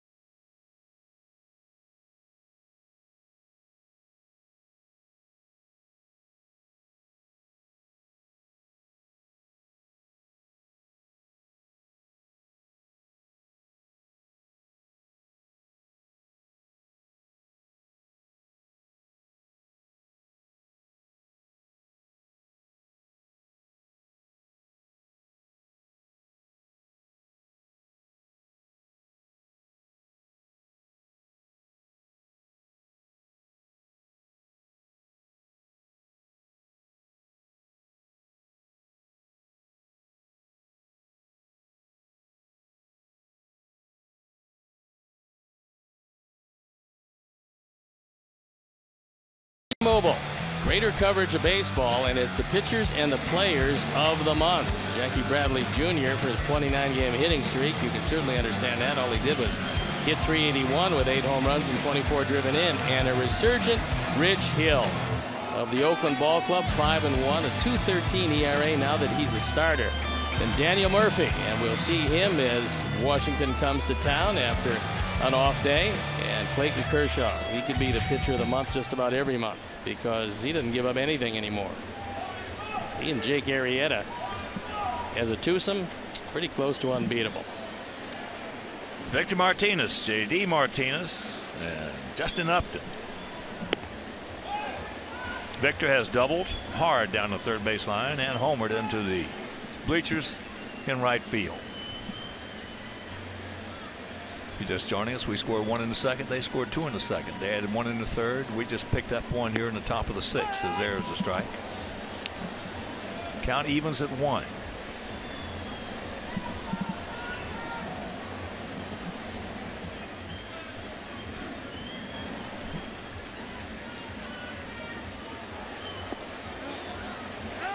He did not go. Field to Alan Porter, and he said nope. Cleveland leading Kansas City 4-1, top of the 7th at Progressive Field. Salazar pitching for the Tribe, and he's limited to Kansas City just 2 hits.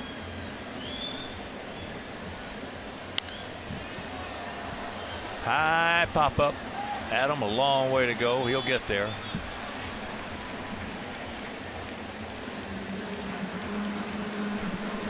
That is a shot from the blimp. A beautiful sunset. And that's another shot from the blimp. High above the ballpark.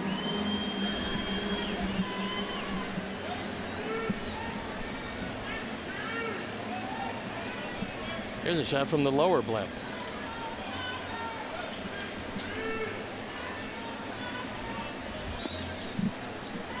JD has struck out and grounded to short.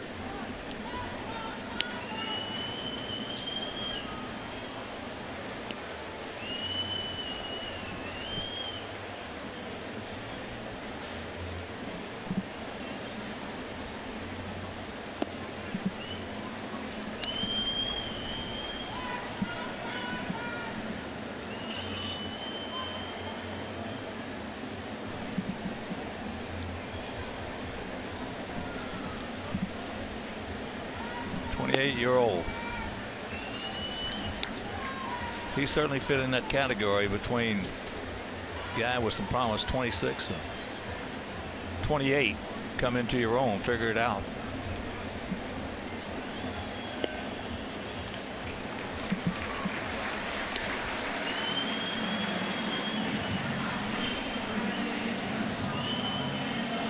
Fans, experience Levy Restaurant's fine dining and service in the First Merit Bank Stadium Club. Memberships are available to season ticket holders, and First Merit Bank Stadium Club is also perfect for non-game day events, including weddings and corporate parties. For more information, please call 312-674-1000. Second walk issued by Carlos. And here's Upton. Had an infield single and went out deep to left. When this young man first came up to the big leagues, he hit some landmarker home runs. He's always been a streaky hitter, and the Tigers are waiting for that streak to take hold, because they got him to drive in some big runs for them, and so far, there not he goes. Much. Low throw. Short hopped in. And the problem on a short hop, and it's very difficult for any infielder to do this, is that you've got to come up with the hop. And when you come up with the hop, if the base stealer stays down, he's going to get that leg in, and you see him come up with the hop. He tries to bring it down as quickly as he can, but cannot get it done. That's number 1. First stolen base of the year. Well, he certainly was safe. Now they're going to go ahead and say, let's play. Yeah, there was not a debatable issue there.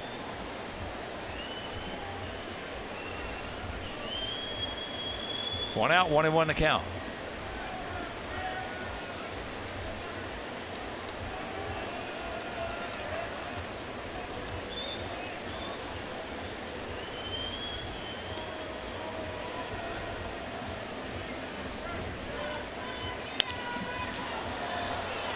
High into right field. He's not going anywhere. Not on that gun. 2 down. That's one of the better straight changes that Carlos has thrown. Upton got it off the end of the bat, couldn't get anything in it.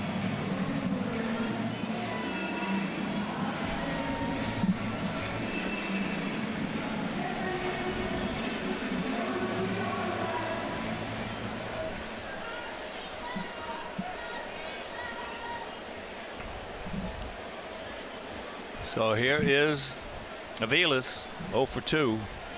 But these are spots right here that he has really hurt us in the past.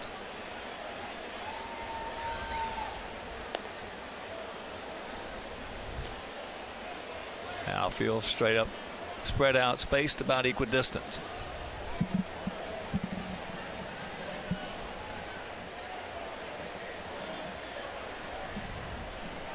If he's planning to stay away, you've got to watch right center.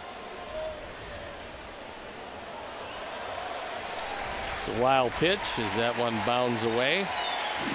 And so after the first stolen base of the year, J.D. Martinez is now perched at third base. And that's just the third wild pitch for Carlos. Alex tries the best he can, moves to his left, has it hit off the chest protector, but because he couldn't take enough time to get it angled, it bounded away. And the 2-0 count.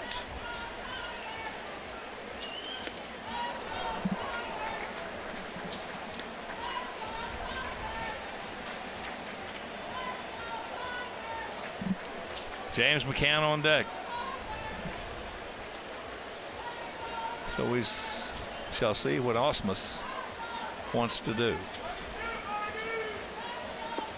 Taking all the way. And a terrific pitch to hit 3-0.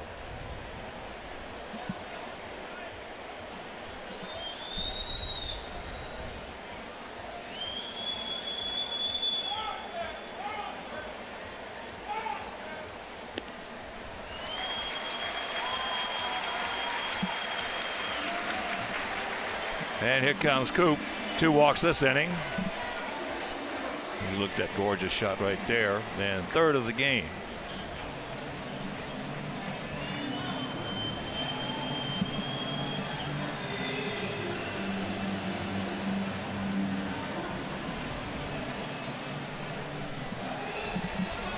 .94 pitches to this point as Don Cooper comes out to settle him down.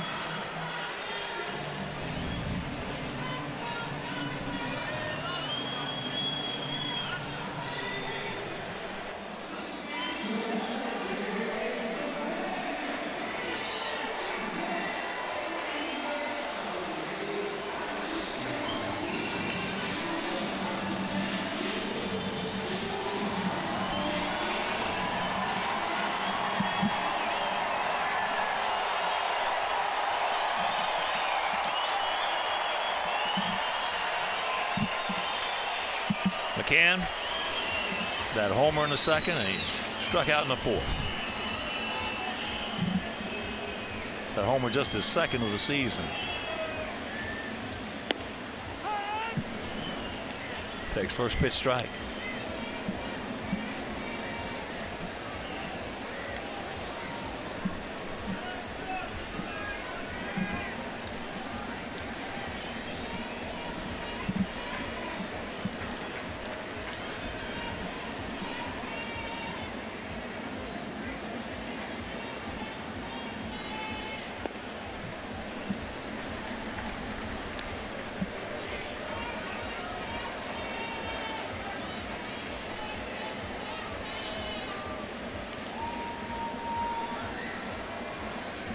Sox bullpen up and going.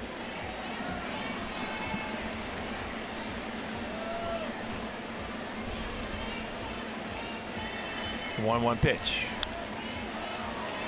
He's on top of him. Good hard slider down and in off the plate, and McCann went after it and can't do much with that. So Tommy Kahnle throwing into pen. He was brought back when Melky went on the emergency family leave. So Kahnle getting another shot.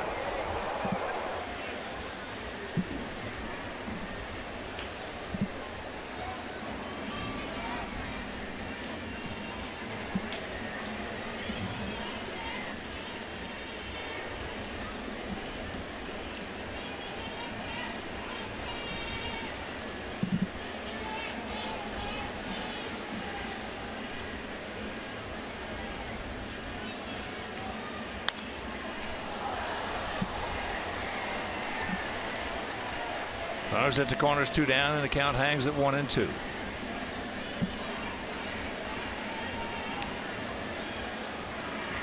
That was Carlos Rodon reaching back and throwing the best fastball he's thrown all night. It's a very good chance that Don Cooper said, look, give me everything you've got, because this is most likely going to be it, as he gets ready to deliver pitch number 99. And another souvenir. It's 98 miles an hour, and that's as hard as we've seen Carlos Rodon throw this year. And he threw him back to back. There you look at the numbers. Trying to get through the 6th inning and keep this a one-run ball game.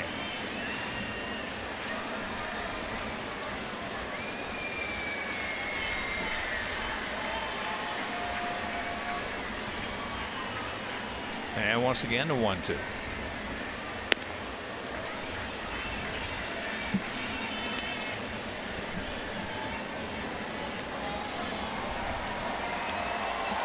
His top fastball, 98. We mentioned it with the previous 2. That slider, he's gotten it up to 90, and the changeup as high as 87.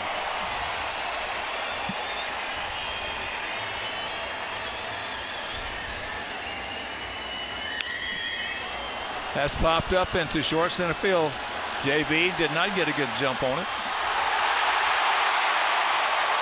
And because of that, as he's out at home plate, they're going to score another run. He misread it, falls in. And we will go to the 7th, trailing 4-2.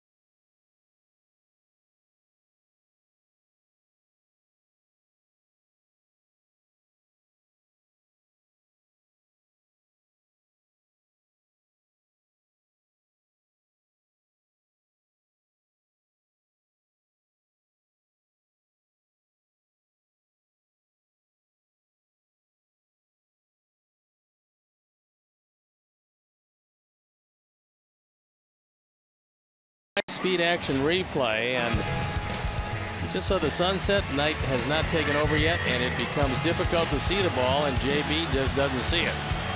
Doesn't make the catch, and then Brett Lowry makes a good solid throw home, and they cut down Mike Aviles, but not before the Tigers score another run.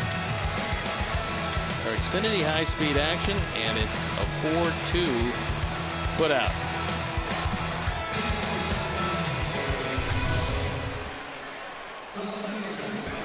So a gift run for him, and it'll be Garcia, Avila, then back to the top of the order, Adam Eaton.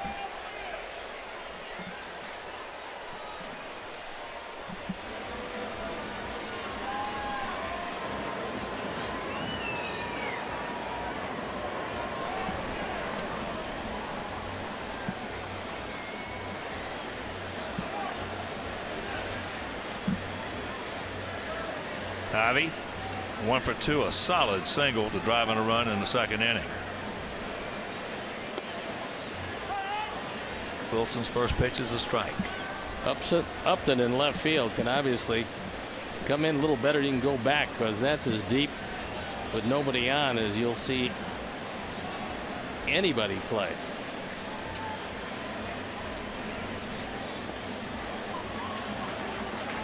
Well, especially with the 2-run lead.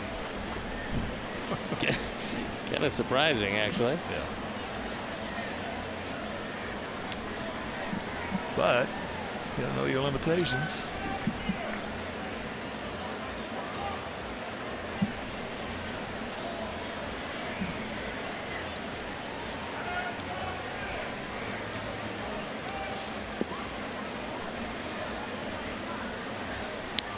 One and two the count.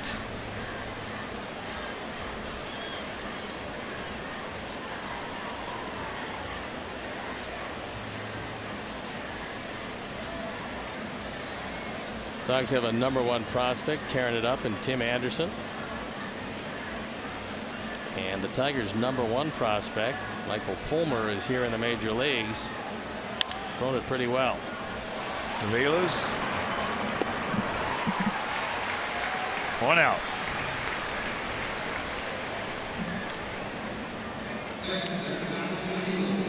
Join us for Selfie Sunday on June 12th. Fans that purchase this special ticket offer can join us on the outfield warning track of U.S. Cellular Field to take selfies with select White Sox players. To purchase, please visit whitesox.com/selfie Sunday.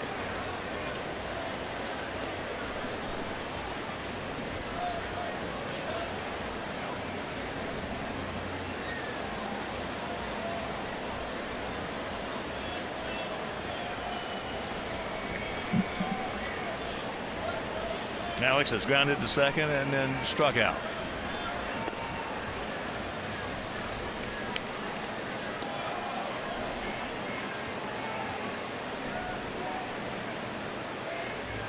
Quite a different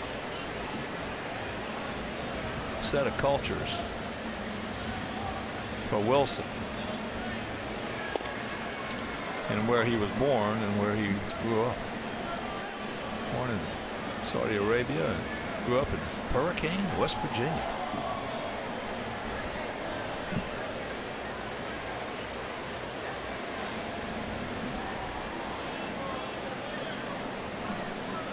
Two and 0. Don't help him out. That ball was out of the zone, and he did help him out.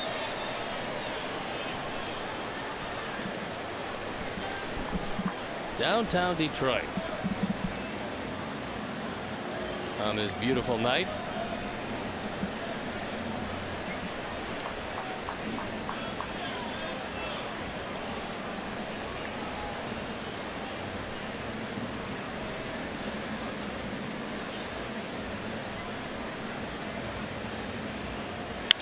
That ball hit hard. Nobody's going to get that one. That's a gapper. Alex will make the turn. And he'll pull up at second with his fourth two-bagger. Well, the two players that played for the Tigers, Avisail Garcia had an RBI base hit in the second, and now Alex Avila with a double with one out here in the seventh. So that one down the middle. And even with the shift, he splits the gap.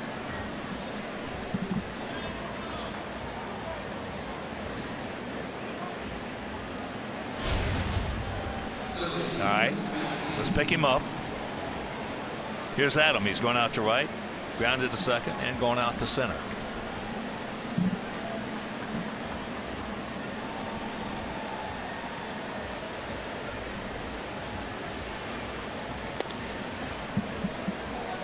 Close pitch, and it goes Adams' way. 1-0.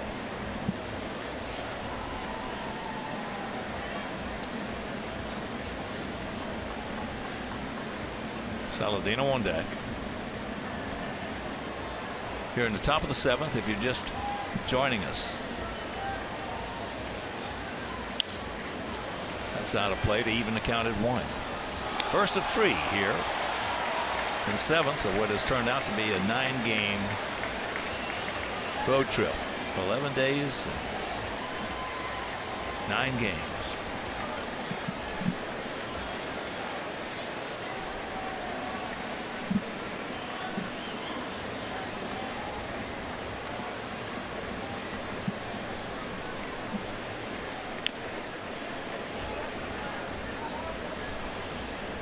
One and two.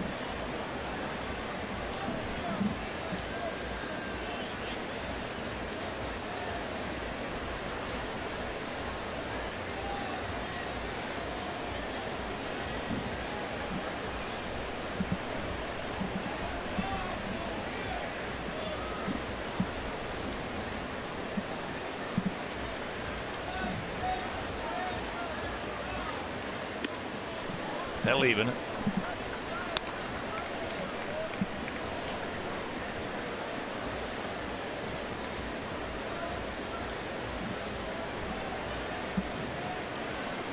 Outfield shading at him a couple of steps to the left of center. You see the gap in right center field if he can get out in front of one.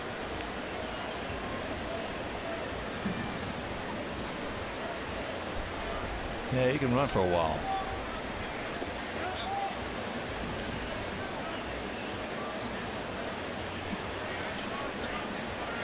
Bobby Parnell loosening up, and at one point he was the pride and joy of the New York Mets. I know the Sox were very interested in acquiring him, and at the time he was not available. Had a few injury problems, and here he is in Detroit. Full count. And there, it's low ball 4. So now that'll put the tying runs aboard, and here comes Tyler.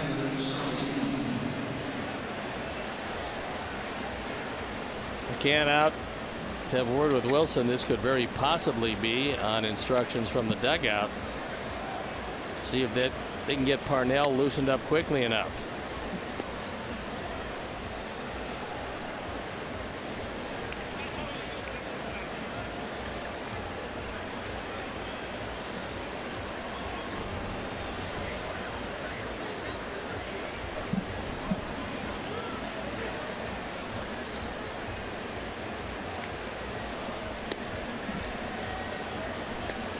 So we got a little something going here and now. Pitching coach out. Rich Doobie coming out.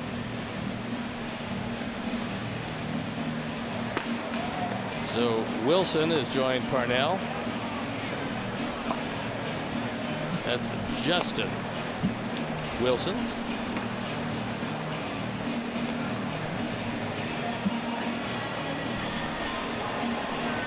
Canley continues to throw. He should be really loose by now.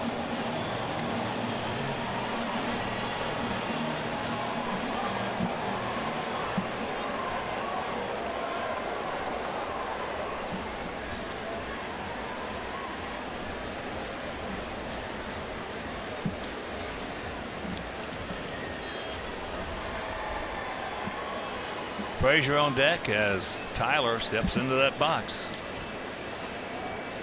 Tyler's 0 for 3. Last time up, hit a bullet back through the middle, deflected off the glove of the wrist of Zimmerman. Over to Kinsler as he takes a beat pitch. Tough pitch.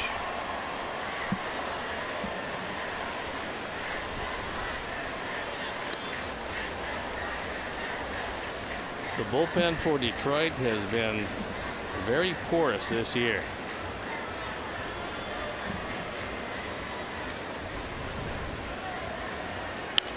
Uh-oh.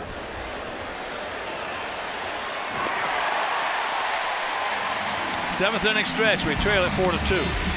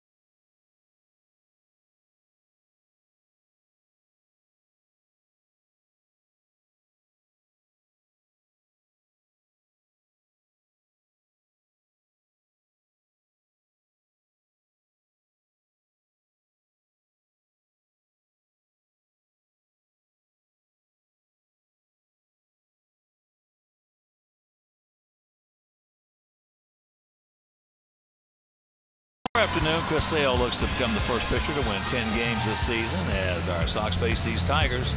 Coverage begins at 2:30 with White Sox pregame live, presented by the Koalas family of dealerships on CSN. A new pitcher coming in the game, and it is Tommy Kahnle. This is his 5th game. His ERA .270. 4 walks in 3 1/3. And he starts with the bottom and then heads right back to the top, hoping to make sure that Miguel Cabrera, who's due up 4th this inning, does not get up this inning.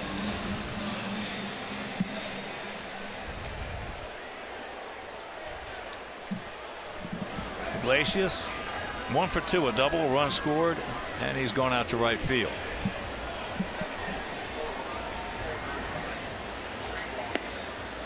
First pitch strike. For Carlos Rodon, 6 innings, 4 runs, all earned, but only 3 of them should have scored on 7 hits with 3 walks and 5 strikeouts.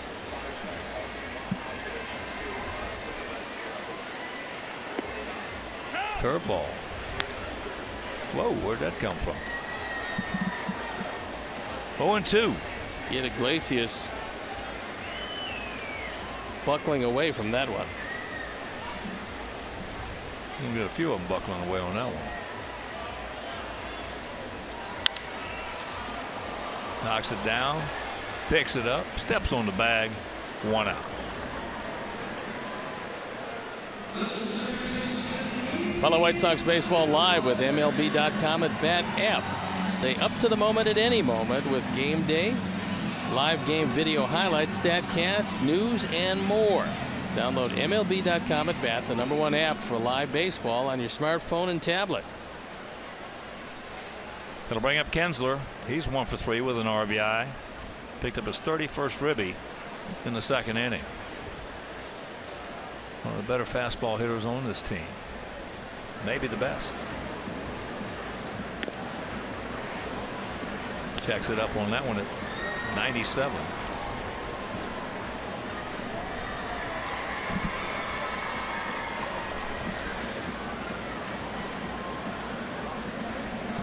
For you Sox fans in attendance, always a lot of Sox fans here in Detroit.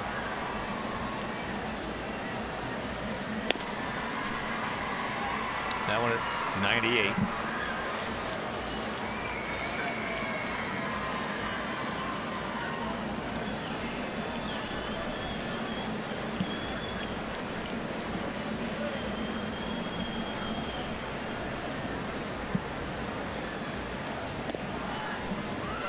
Two and 1.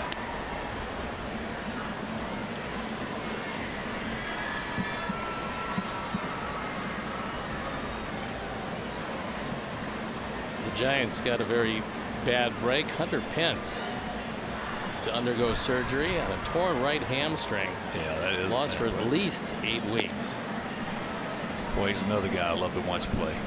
High energy. Another guy who lately has had a lot of injury problems. When he's healthy, he's one of the stars of that very talented Giants team, and they have quite a pitching staff.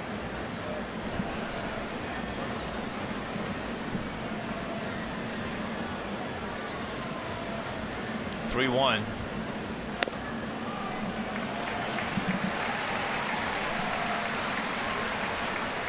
Not the man you want to put on for the simple reason he's the best base stealer on a team that doesn't steal bases. Although they have one tonight, it led to a run when J.D. Martinez walked, stole a base last inning. And Kinsler, who's stolen 7 of them, been caught twice. 7 of the 18 the Tigers have all year.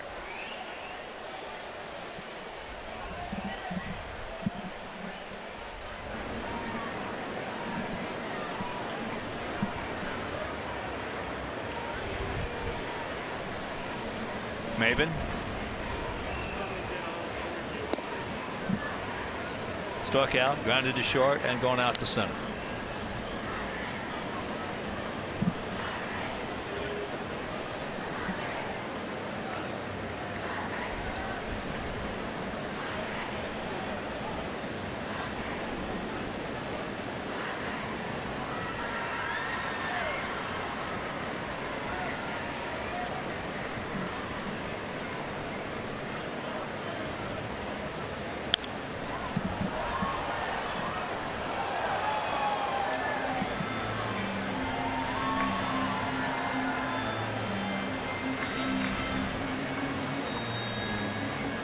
Top of the ninth in Cleveland, 6-1 Indians over Kansas City.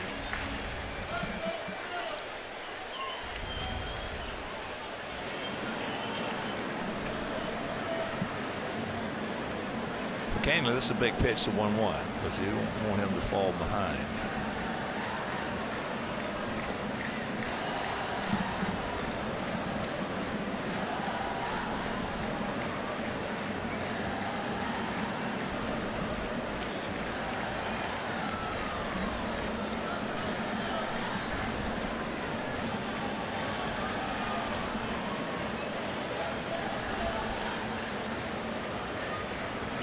Trying to get a little motion lead there. You got to make those guys stop.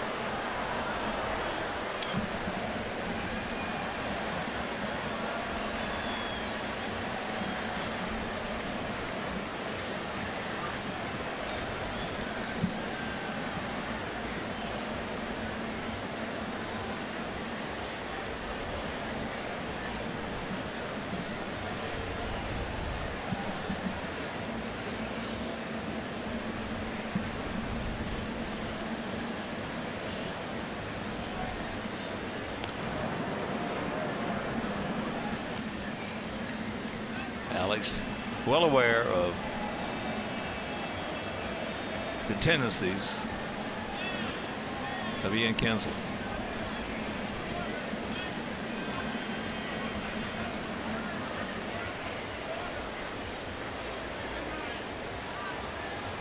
And not too much time.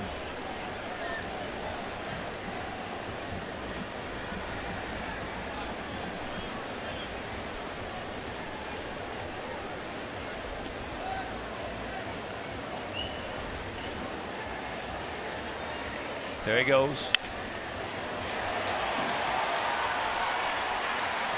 Can't get him. Can't get him. Well, Tigers don't have a whole lot of speed, but two of the guys that do have speed are the two guys involved in that play, as Kinsler off with the pitch on the broken bat. It's slowly hit. Lowry cannot get it to first base in time, and Kinsler just continues to take off. So that walk now on third base. The walk last inning came around to score. It's a base running by Ian Kinsler, and he's a good base runner. Yes, he is. They cannot cut him down, so runners at the corners. That's going to be a base hit. Oh yeah, it's a base hit. And here is the man that you don't want to see. And I think Alex Avila was looking at Jose Abreu and said, wait a second, you can't be playing that far off the bag. There's only one out. He thought there was, I don't know what he thought, but at any rate, it wouldn't have made any difference. He's back to where he should be, holding Maben close at first. He was back there like there was a man on second. Cabrera's walk struck out and fouled out to Avila.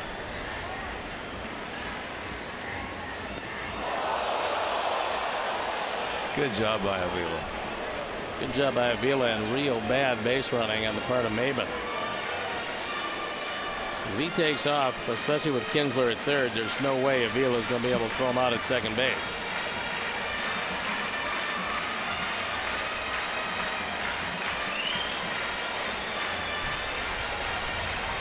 Runners in scoring position, hitting an even 300, which is actually below what he's hitting this year.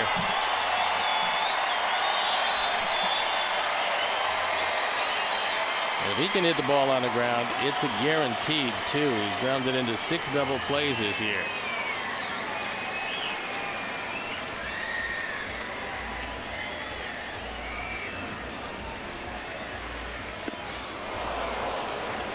That one in 96.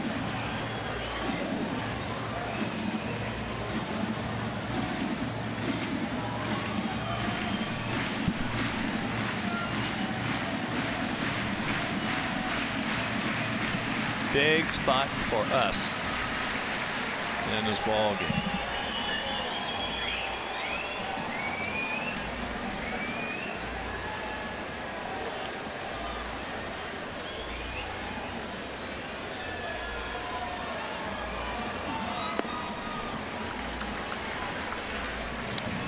And now the count goes to Miguel. Matt Perk loosening up. And that's why Avila is out to the mound, because I think Robin has decided he'd rather face Victor Martinez from the right side instead of the left.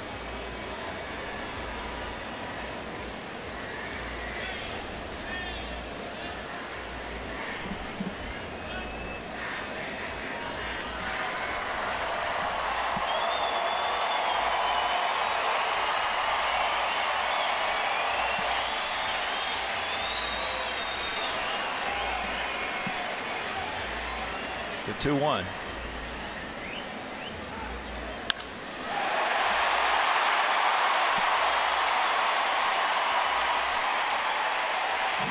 It's a 5-2 ball game on a 96-mile-an-hour fastball. So that walk comes around to score. This one low and down the middle, and Miguel Cabrera doesn't usually miss these. Well, he knows he's got a rookie out there. He knows he doesn't have pinpoint control. He knows he's going to get the gas. That's what he got. And the biggest thing in that situation right there is not trying to do too much with it, which he did. No, he's just too smart a hitter for that. So he just wanted to get the run in. Yep. And RBI number 33. And that will bring up Victor Martinez. Who has a couple of hits. And he came in hitting well. Now he's hitting .242. Moved that batting average up 5 points.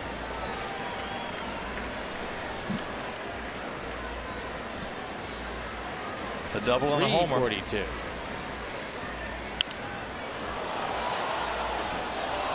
He knows what's coming from Canley. He's going after it for himself.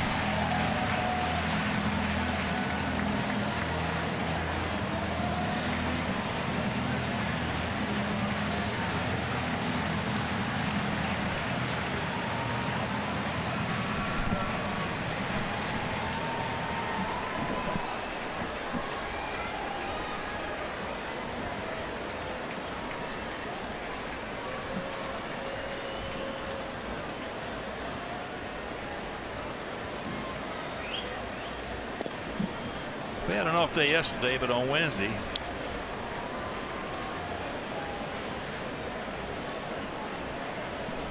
in a game, we used 7 relievers.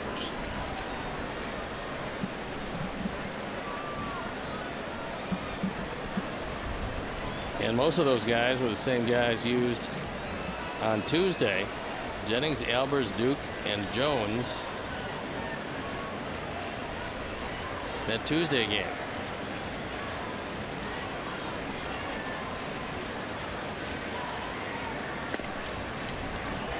I should say 7 pitchers, 6 relievers. Miguel Gonzalez went 5 innings.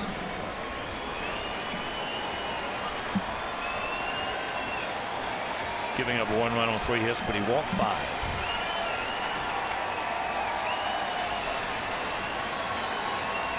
Four to the leadoff man of the inning.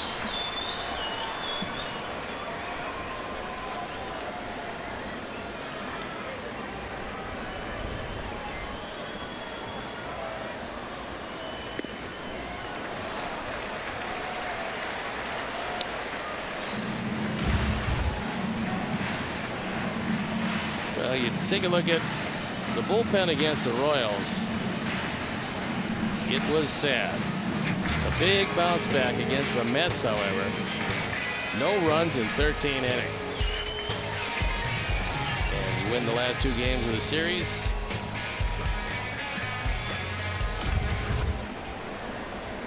Especially extra innings on the road. Tough to win those long extra inning games on the road. Yeah, that game went 4 hours and 41 minutes.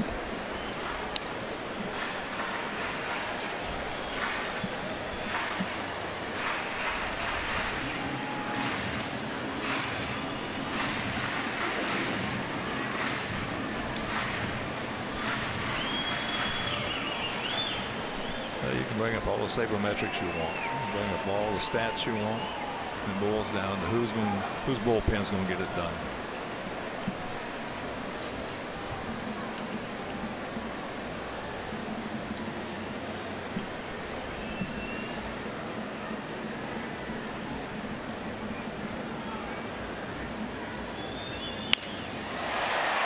And there's a base hit. Well, Maven's going to score. It's a 6-2 ball game.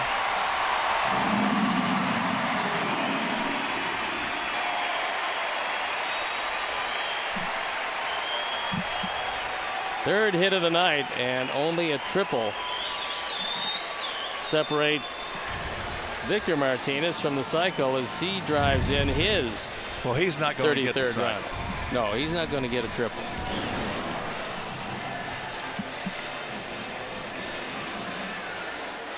So the 1-out walk to Kinsler started this thing. And a broken bat infield single on a hit and run. Cabrera had to count.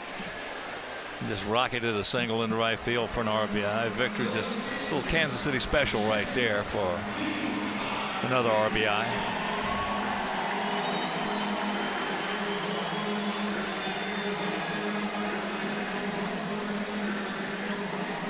And here's JD. He's 0 for 2.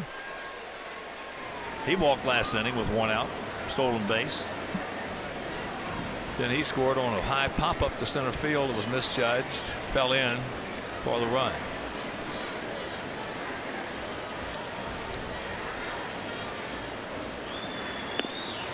Checks it up, takes a strike.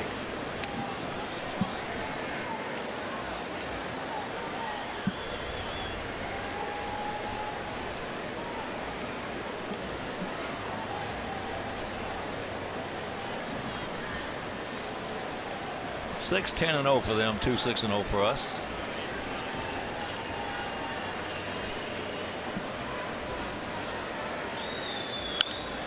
And the pitchers of record are the starters: Zimmerman and Rodon. To pass along congratulations to Chuck Swirsky. Going to be inducted in the Chicago Sports Hall of Fame this September, along with Carlton Fisk, Ryan Sandberg, and Dennis Savard. Congratulations, Chuck. Yes. Good man. Chuck's a good man.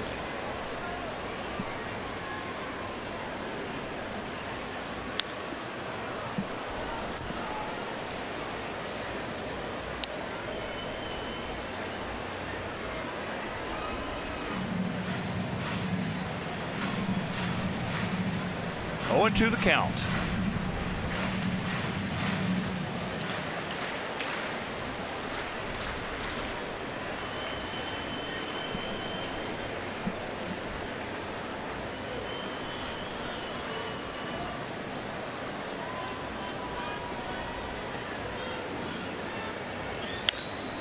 Oh, he had a good pass at that one. He was all over, just underneath it.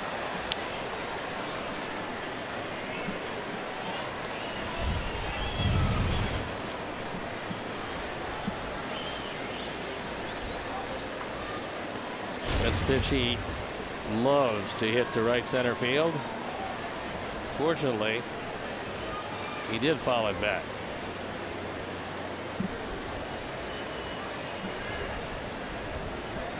That game tomorrow is a 3:08 Central Time start. Chris Sale against Mike Pelfrey. Pelfrey 0-5 with an ERA just under 5. Chris Sale looking for win number 10.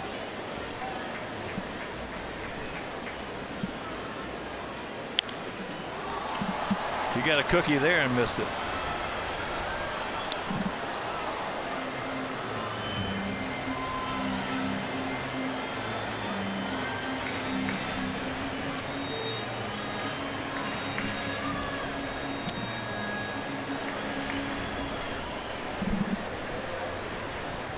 There's a little Miguel Cabrera fan.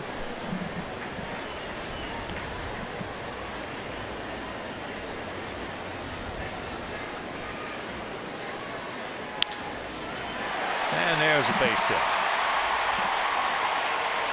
They'll just move up 90 feet and that'll load them up.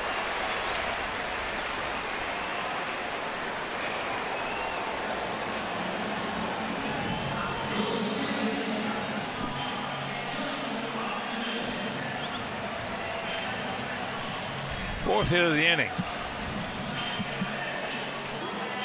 To go along with the 1-out walk.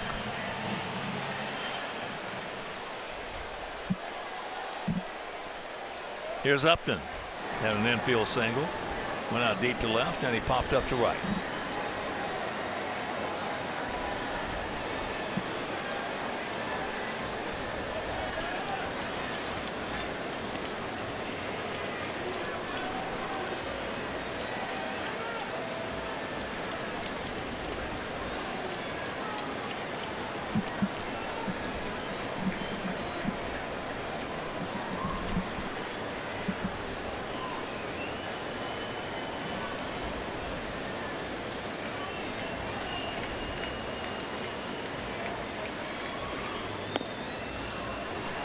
Breaking ball, no.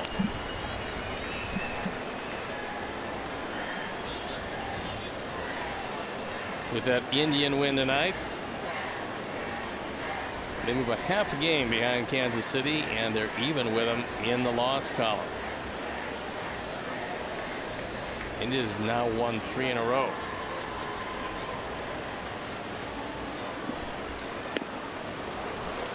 Well, we talked about Kansas City with the TWTW. Cleveland's got it too.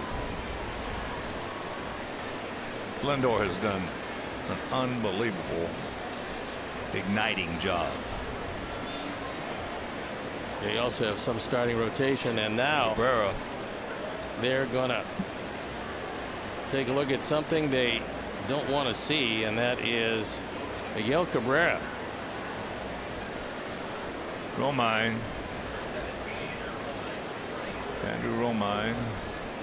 This man loves to play, so for him to take himself out is not good for them.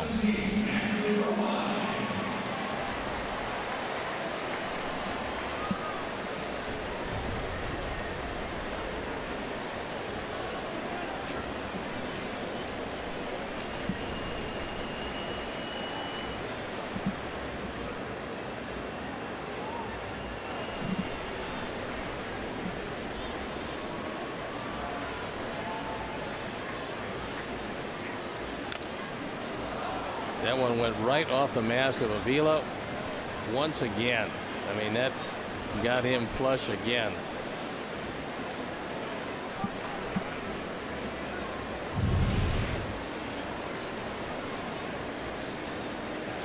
That could have been it right there. Yeah, it looks like, well, if it's an oblique, that's a problem. More look like something in his back. But if it's oblique or a back. Yep.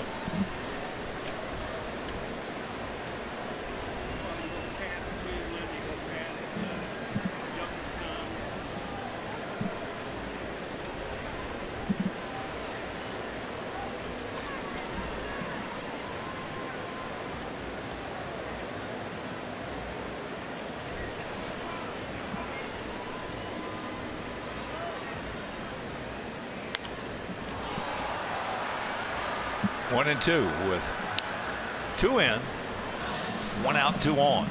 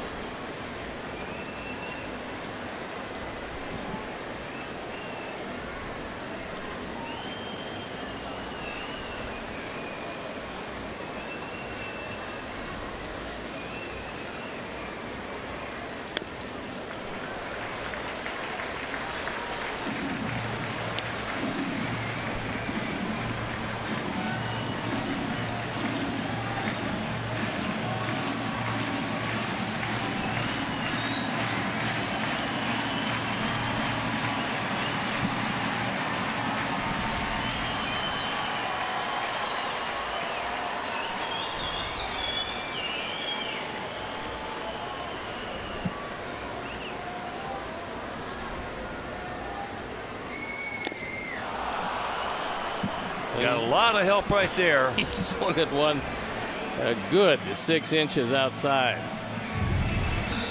A lot of help right there.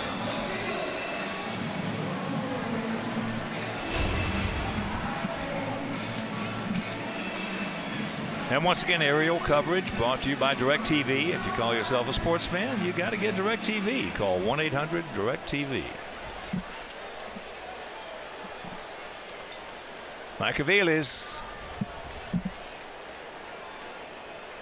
Mike 0 for 2 with a base on balls.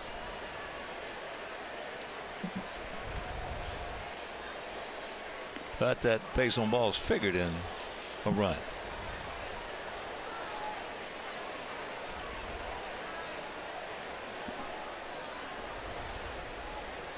Career with the bases loaded for Aviles. Not great.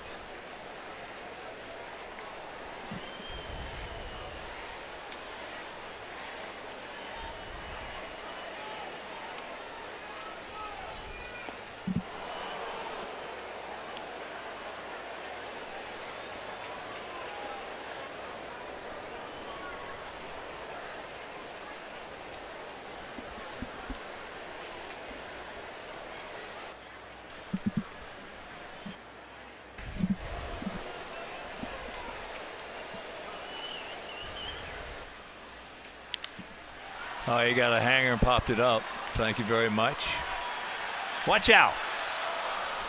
Tyler, Avi, I don't know. He looked like he was calling for it. Meanwhile, they score a pair. They do some damage. We're into the 8th, trailing 6-2.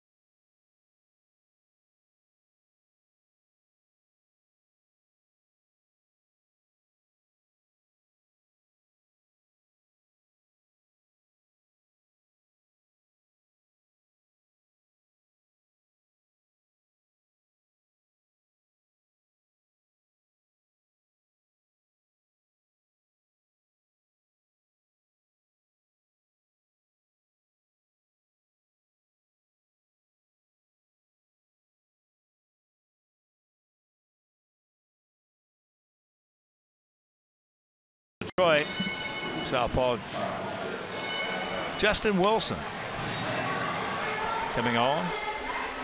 1-1, 11 holes, 3.92 ERA, 20 2/3, 20 hits, 4 walks, 29 strikeouts.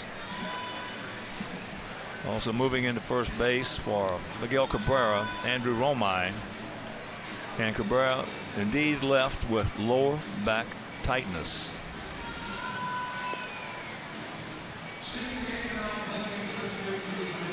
So that's not good news for the Tigers. Good news for us, but not for the Tigers. No, anytime the big boy leaves his lineup, it looks a whole lot different, and he's listed day to day. Backs are tricky. So here is Todd 0 for 2 with a walk and a run scored. Takes it off the outside corner for a ball. So we've seen dueling Wilsons in this game.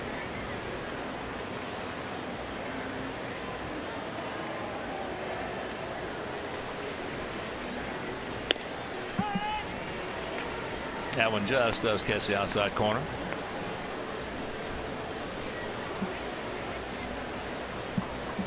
Outfield, they're straight up, spread out, and deep in center and in left.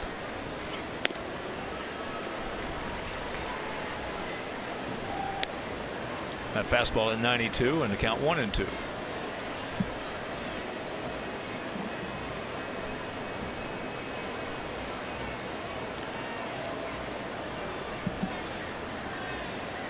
Romine well off the line at first base.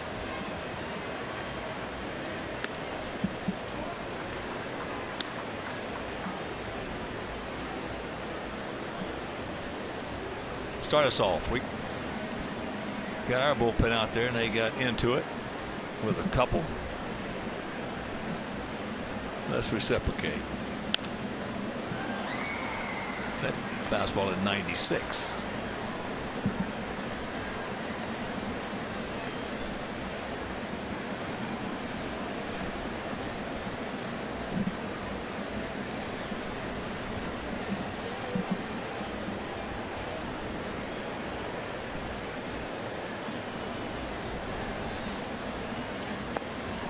And a full count. Last year, Wilson with the Yankees 5-0, 3.10 ERA in 74 games. It's a very impressive year for him. In fact, he moved as a bullpen mainstay when Adam Warren moved to the rotation because of Sabathia being hurt.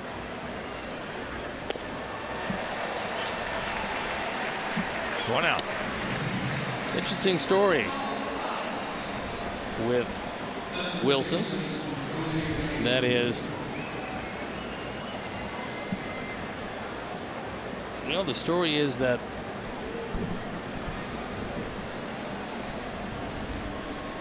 he just had a wonderful run with the Yankees, and it's somewhat surprising that he winds up here. But when the Yankees got Chapman, boy, they were loaded at the back end of the pen.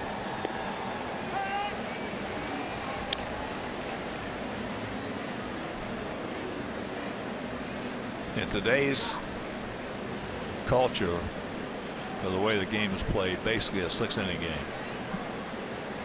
it's almost impossible to have too much talent in your bullpen. In the back end. Well, if you got that much in the back end and you get somebody like Wilson to go in before them, that even makes it double trouble. Well, I talked with Larry Rothschild. They were here. They played yesterday on an off day, a common off day. The Yankees were here, and Detroit came in from Anaheim, where they played the Angels, and the Yankees came in from Toronto. They both get in fairly late, and nobody gets in much later than Detroit. A lot of guys got home at 6 o'clock in the morning. Well, they got in at 4:30. But I talked with Larry Rothschild, the pitching coach of the Yankees, and I talked to him about the back end of that bullpen.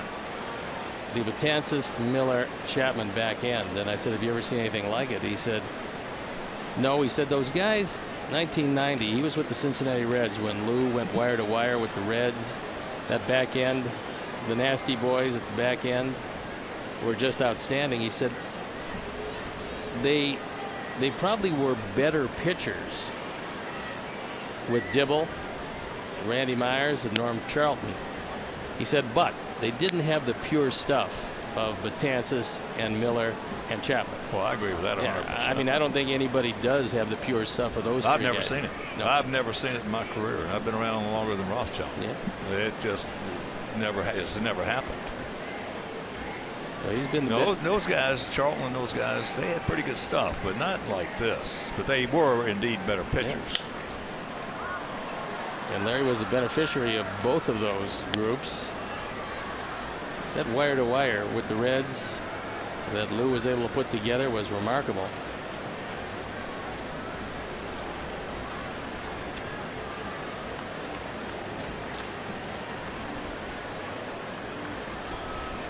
Well, that was just a defining point of an issue. Fellas, we're going to make this a 6-inning game in the major leagues as he gets Abreu, who is now 2 for 4. He had an RBI double in the 6th.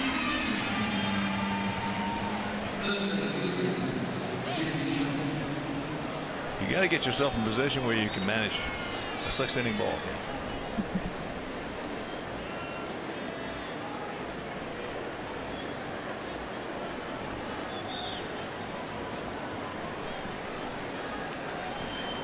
and then hope along the way that your starters can indeed. That's what starters are for today. They're protect the bullpen.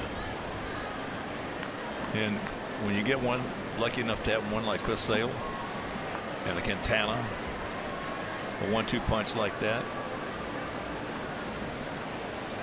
you're in pretty good shape. You are that. And your big guys at the top, your number 1s and 2s, they've got to give your bullpen rest. If they have a couple of disasters, then you got some big problems in the pen.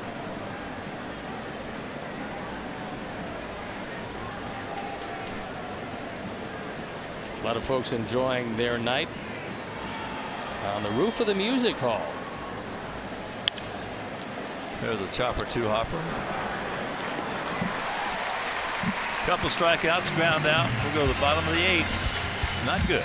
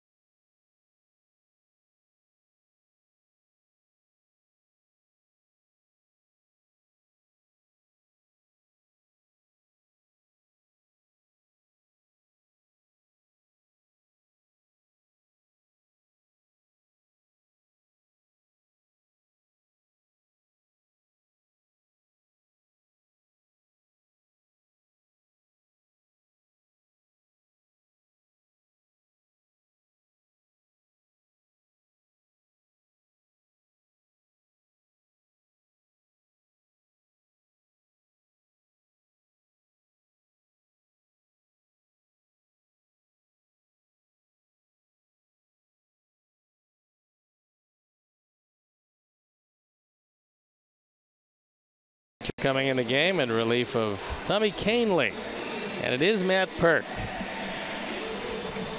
So there you look at the numbers. On for the 4th time. He's been pretty good out of the pen.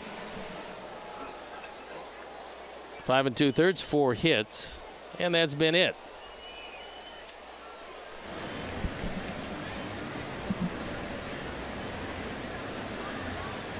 '25-year-old southpaw, 6'4", 215 pounds. That ball in right center field hit well. Nobody's going to get it. McCann. Safe.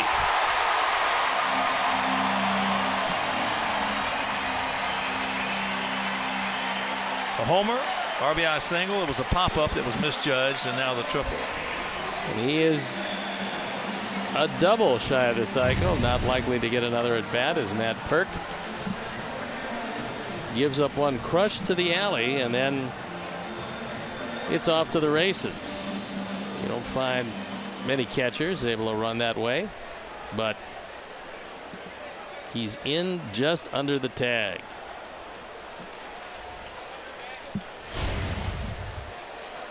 So here's Iglesias with the infield in.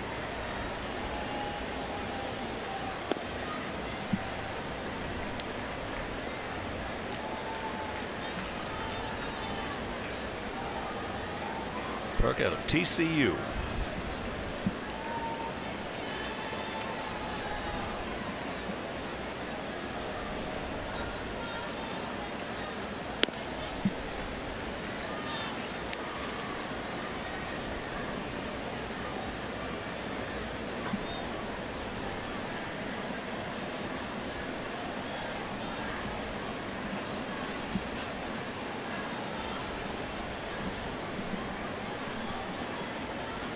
Six 12-0 for their guys, 2 6-0 for our guys. And the count 3-0.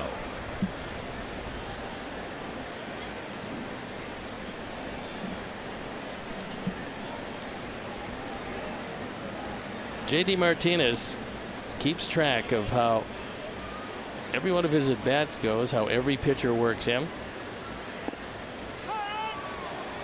And it seems to work pretty well for him. Because he's coming over to Detroit, he has resurrected what at one point looked like a promising career, only to be released. Well, when they got him, they sent him to Toledo, and he had 10 quick home runs down there after changing his swing. As there is changing his swing is a very difficult thing to do. It can be done. It's been done many, many times. Alex Rodriguez has changed his swing several times. He's got a lot of home runs. Yeah, he's got a few of them. But well, usually in a changed swing, it's almost a concession to the aging process. But with Martinez, he just figured with his hands up that high, he couldn't get around on inside fastballs. Yeah, and you flip that page, and there are a lot of guys in Cooperstown that had their hands real high that loved it. Stand-up hitters with high hands. That's why it's just such an interesting, intricate game.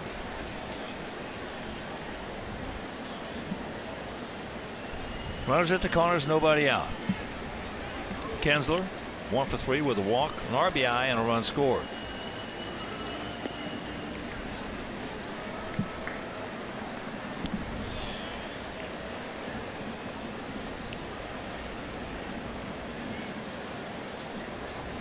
Outfield, big gap out there in left center.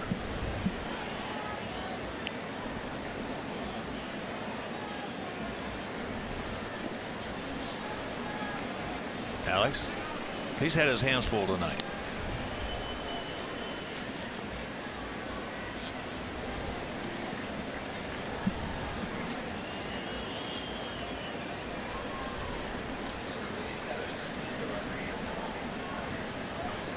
Frankie Rodriguez in the bullpen. So apparently he can use an inning of work.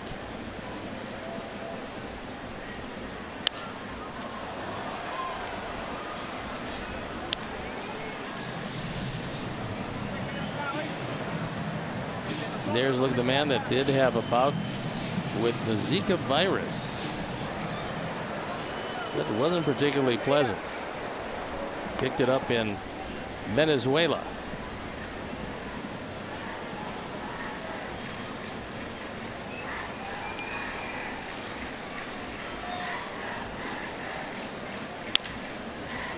And there's a base hit. 7-2.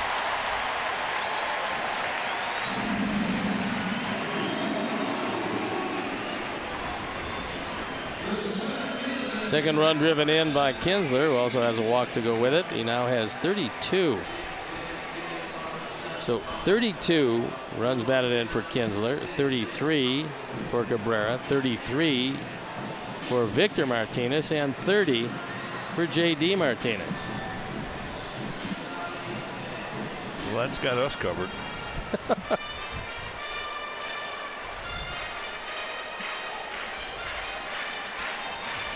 They got plenty of offense. The question is, will that bullpen hold up? Not status quo. No, they're going to have to make some deals, and Tigers have shown over the years that they're not afraid to make substantial deals.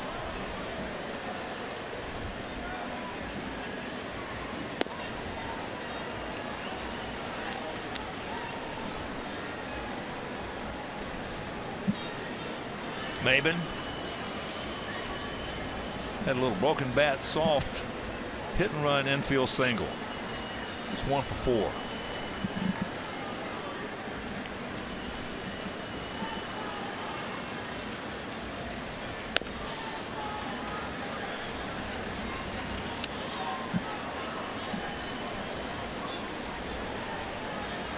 Dave Clark, the coach at third.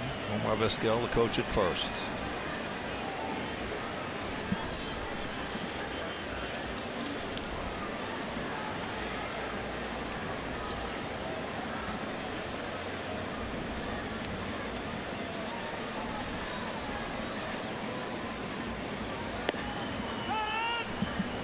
There's a strike. So 2 balls, 1 strike to the 29-year-old center fielder.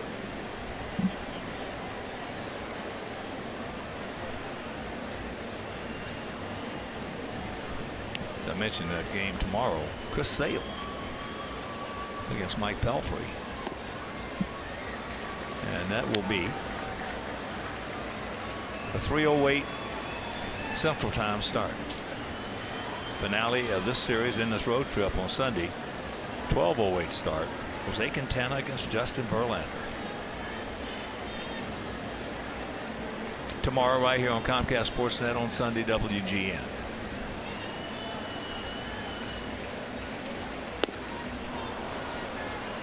Full count as he swings at ball 4.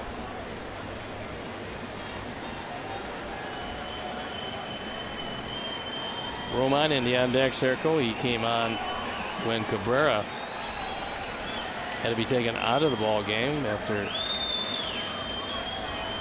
a base hit. He ran to third base and said he had some back issues, some tightening up of the lower back.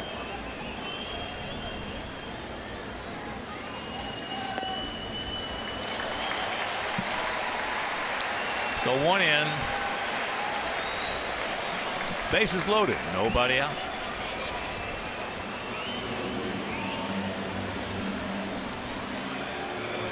Now Don Cooper is going to come out. Now Coop's going to try to give him something positive, but the whole gist is it's your ball. It's you against the world. That's it. So it's your ball, and nobody's going to take it away from you. So get out of it yourself somehow. What's the craziest thing any pitching coach ever told you when he came out? If anything. Oh yeah, I remember nobody on base, second inning, very early in my years with Baltimore. Ray Miller, the pitching coach, comes running out to the mound. There's nobody on, nothing's going on. And I look at him, I said, what's going on? He said, I got a message for you. I said, what's that message? He says, throw the ball, your infielders are falling asleep. And then he turned around, ran back to the dugout. And, you know, he made his point, and then I worked very quickly after that, and it seemed to work very well.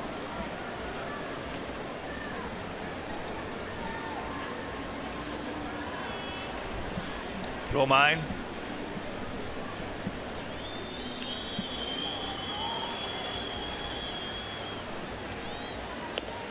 Two and 0 the count. I used to, when I was playing first base, I used to love to go over there and listen to what they were going to tell the pitcher. Yeah, I mean, well, sometimes there's really not much you can do, especially if a guy can't get the ball close to the plate.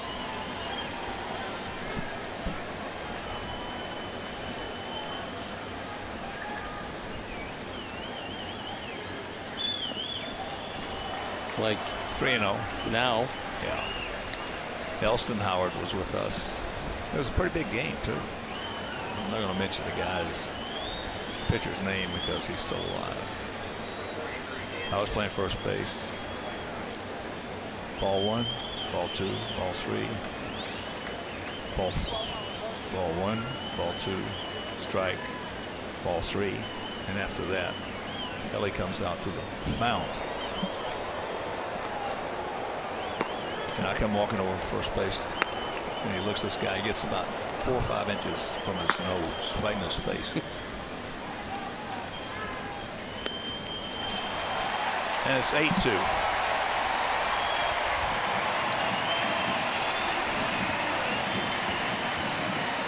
So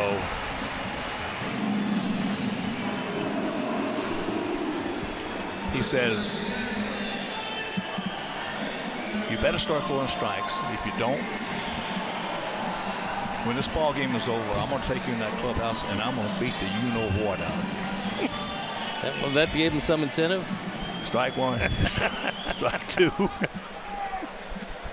That's a little incentive. Oh, yeah. You see Victor with the bases loaded. You just don't want to face him with the bases loaded.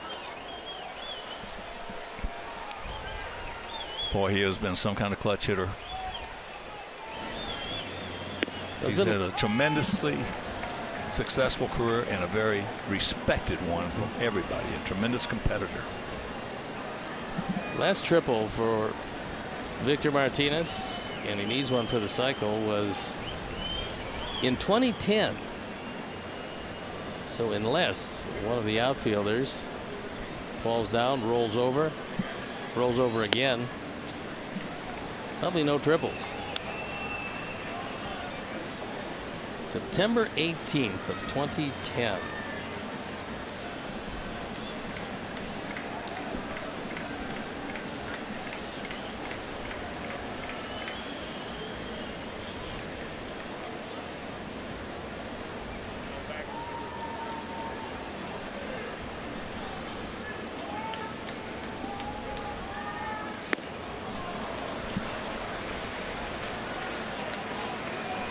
Two and one.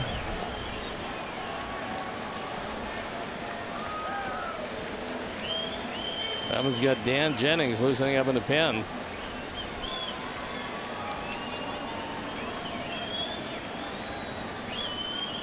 Doesn't particularly want to use him, but realizes there is a day game tomorrow.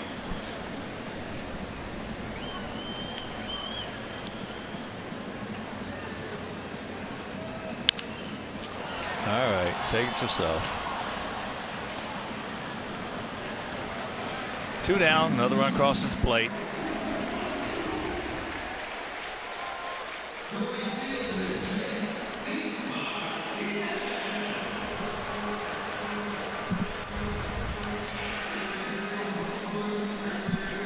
So it's 9-2. Kinsler has scored 2 runs in tonight's ball game. And for him, that's 46 runs scored this year. That is a whopping total. Off the glove. Good effort right there by Brett. That ball was scalded by Martinez. And it's 10-2.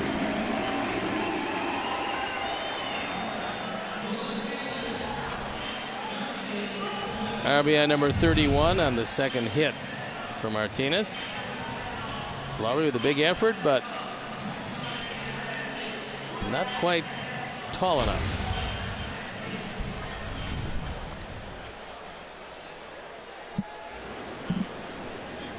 So here's Upton.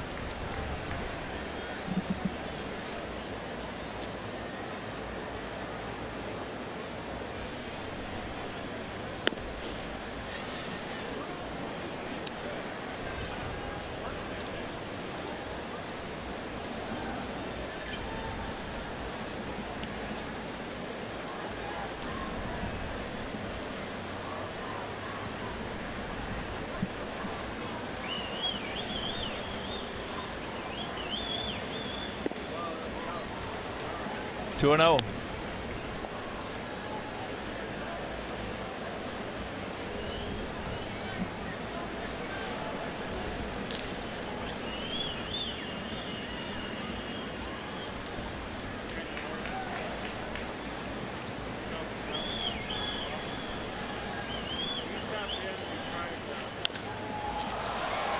That's in the right field.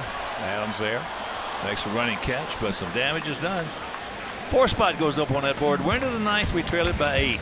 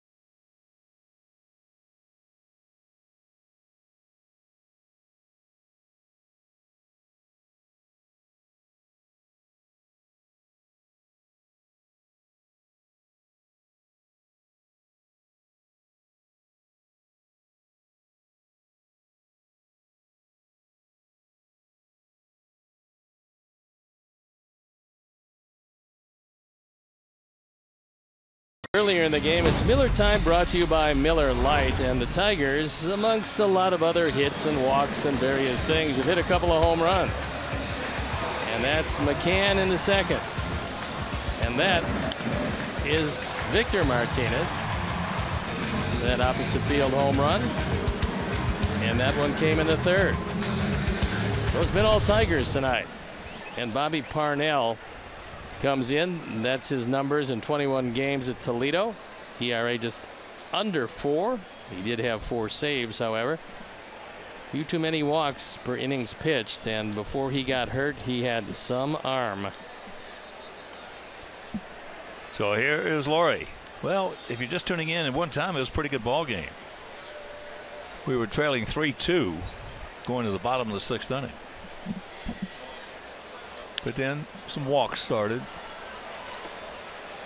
Here's us into right field, JD. So Brett now 1 for 3.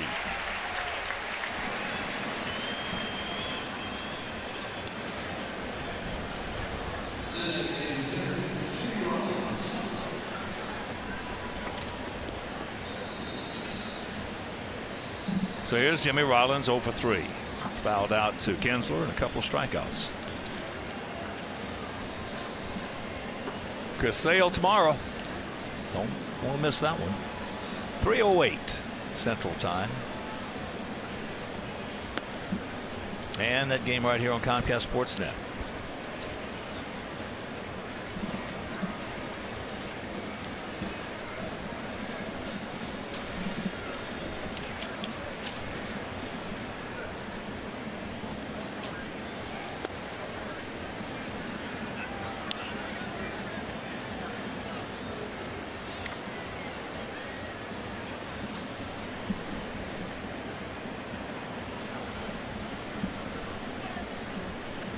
Shift on for Jimmy.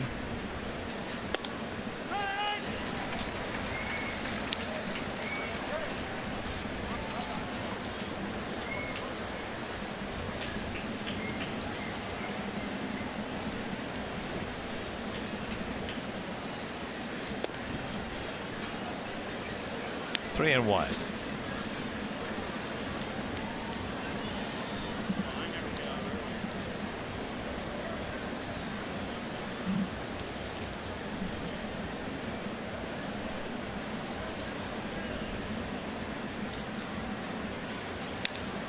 Back and aerial coverage brought to you by DirecTV. If you call yourself a sports fan, you got to get DirecTV. Call 1-800-DirecTV.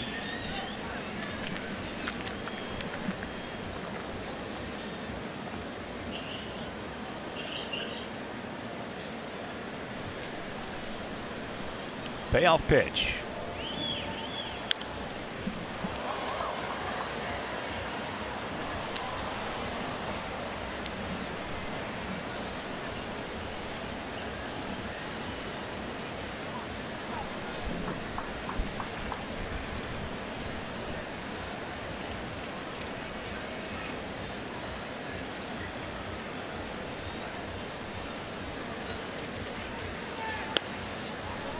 And there is ball 4.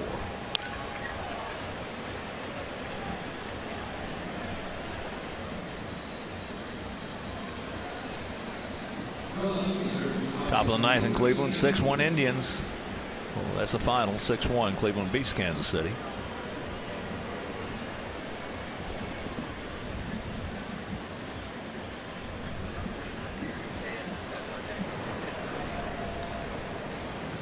Jerry Sands in the on deck circle. He will pinch hit for Avila, assuming that there's no double play. Javi is 1 for 3 with an RBI.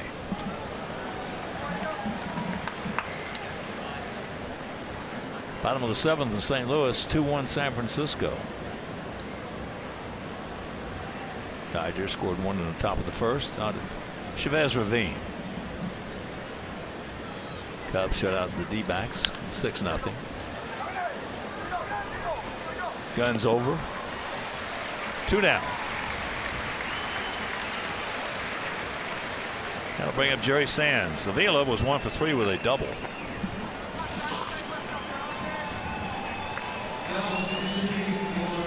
Houston thumping Oakland 12-0 down in Texas. That's after 6.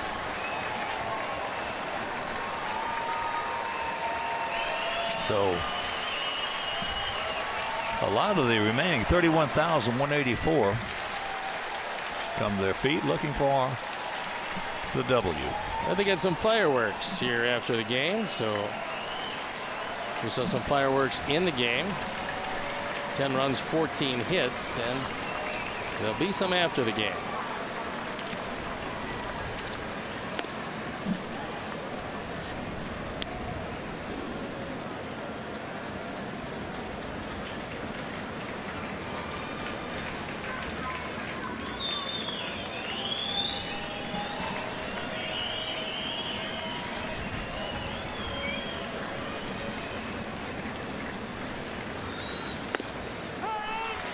Count evens at 1.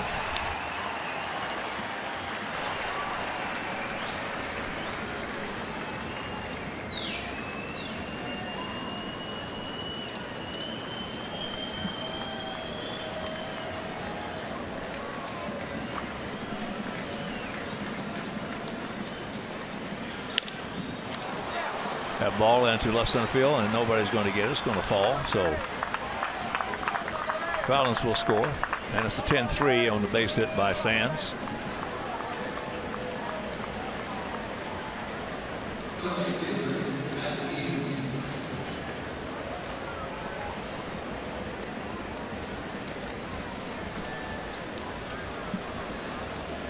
And here's Adam Eaton, who's 0 for 3 with a base on balls.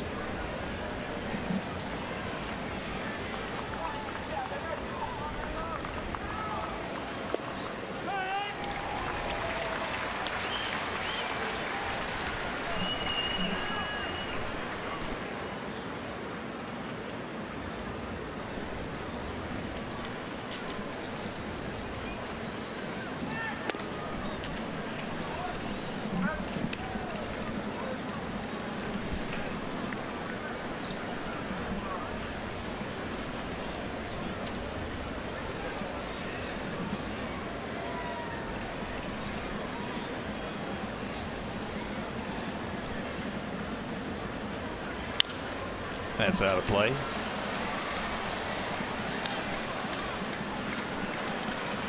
And the numbers on Carlos Rodon are not going to look that good in the paper tomorrow, but he actually did not pitch that poorly. Threw a lot of pitches, though. Gave up 4 runs, should have been 3. One of them was a gift.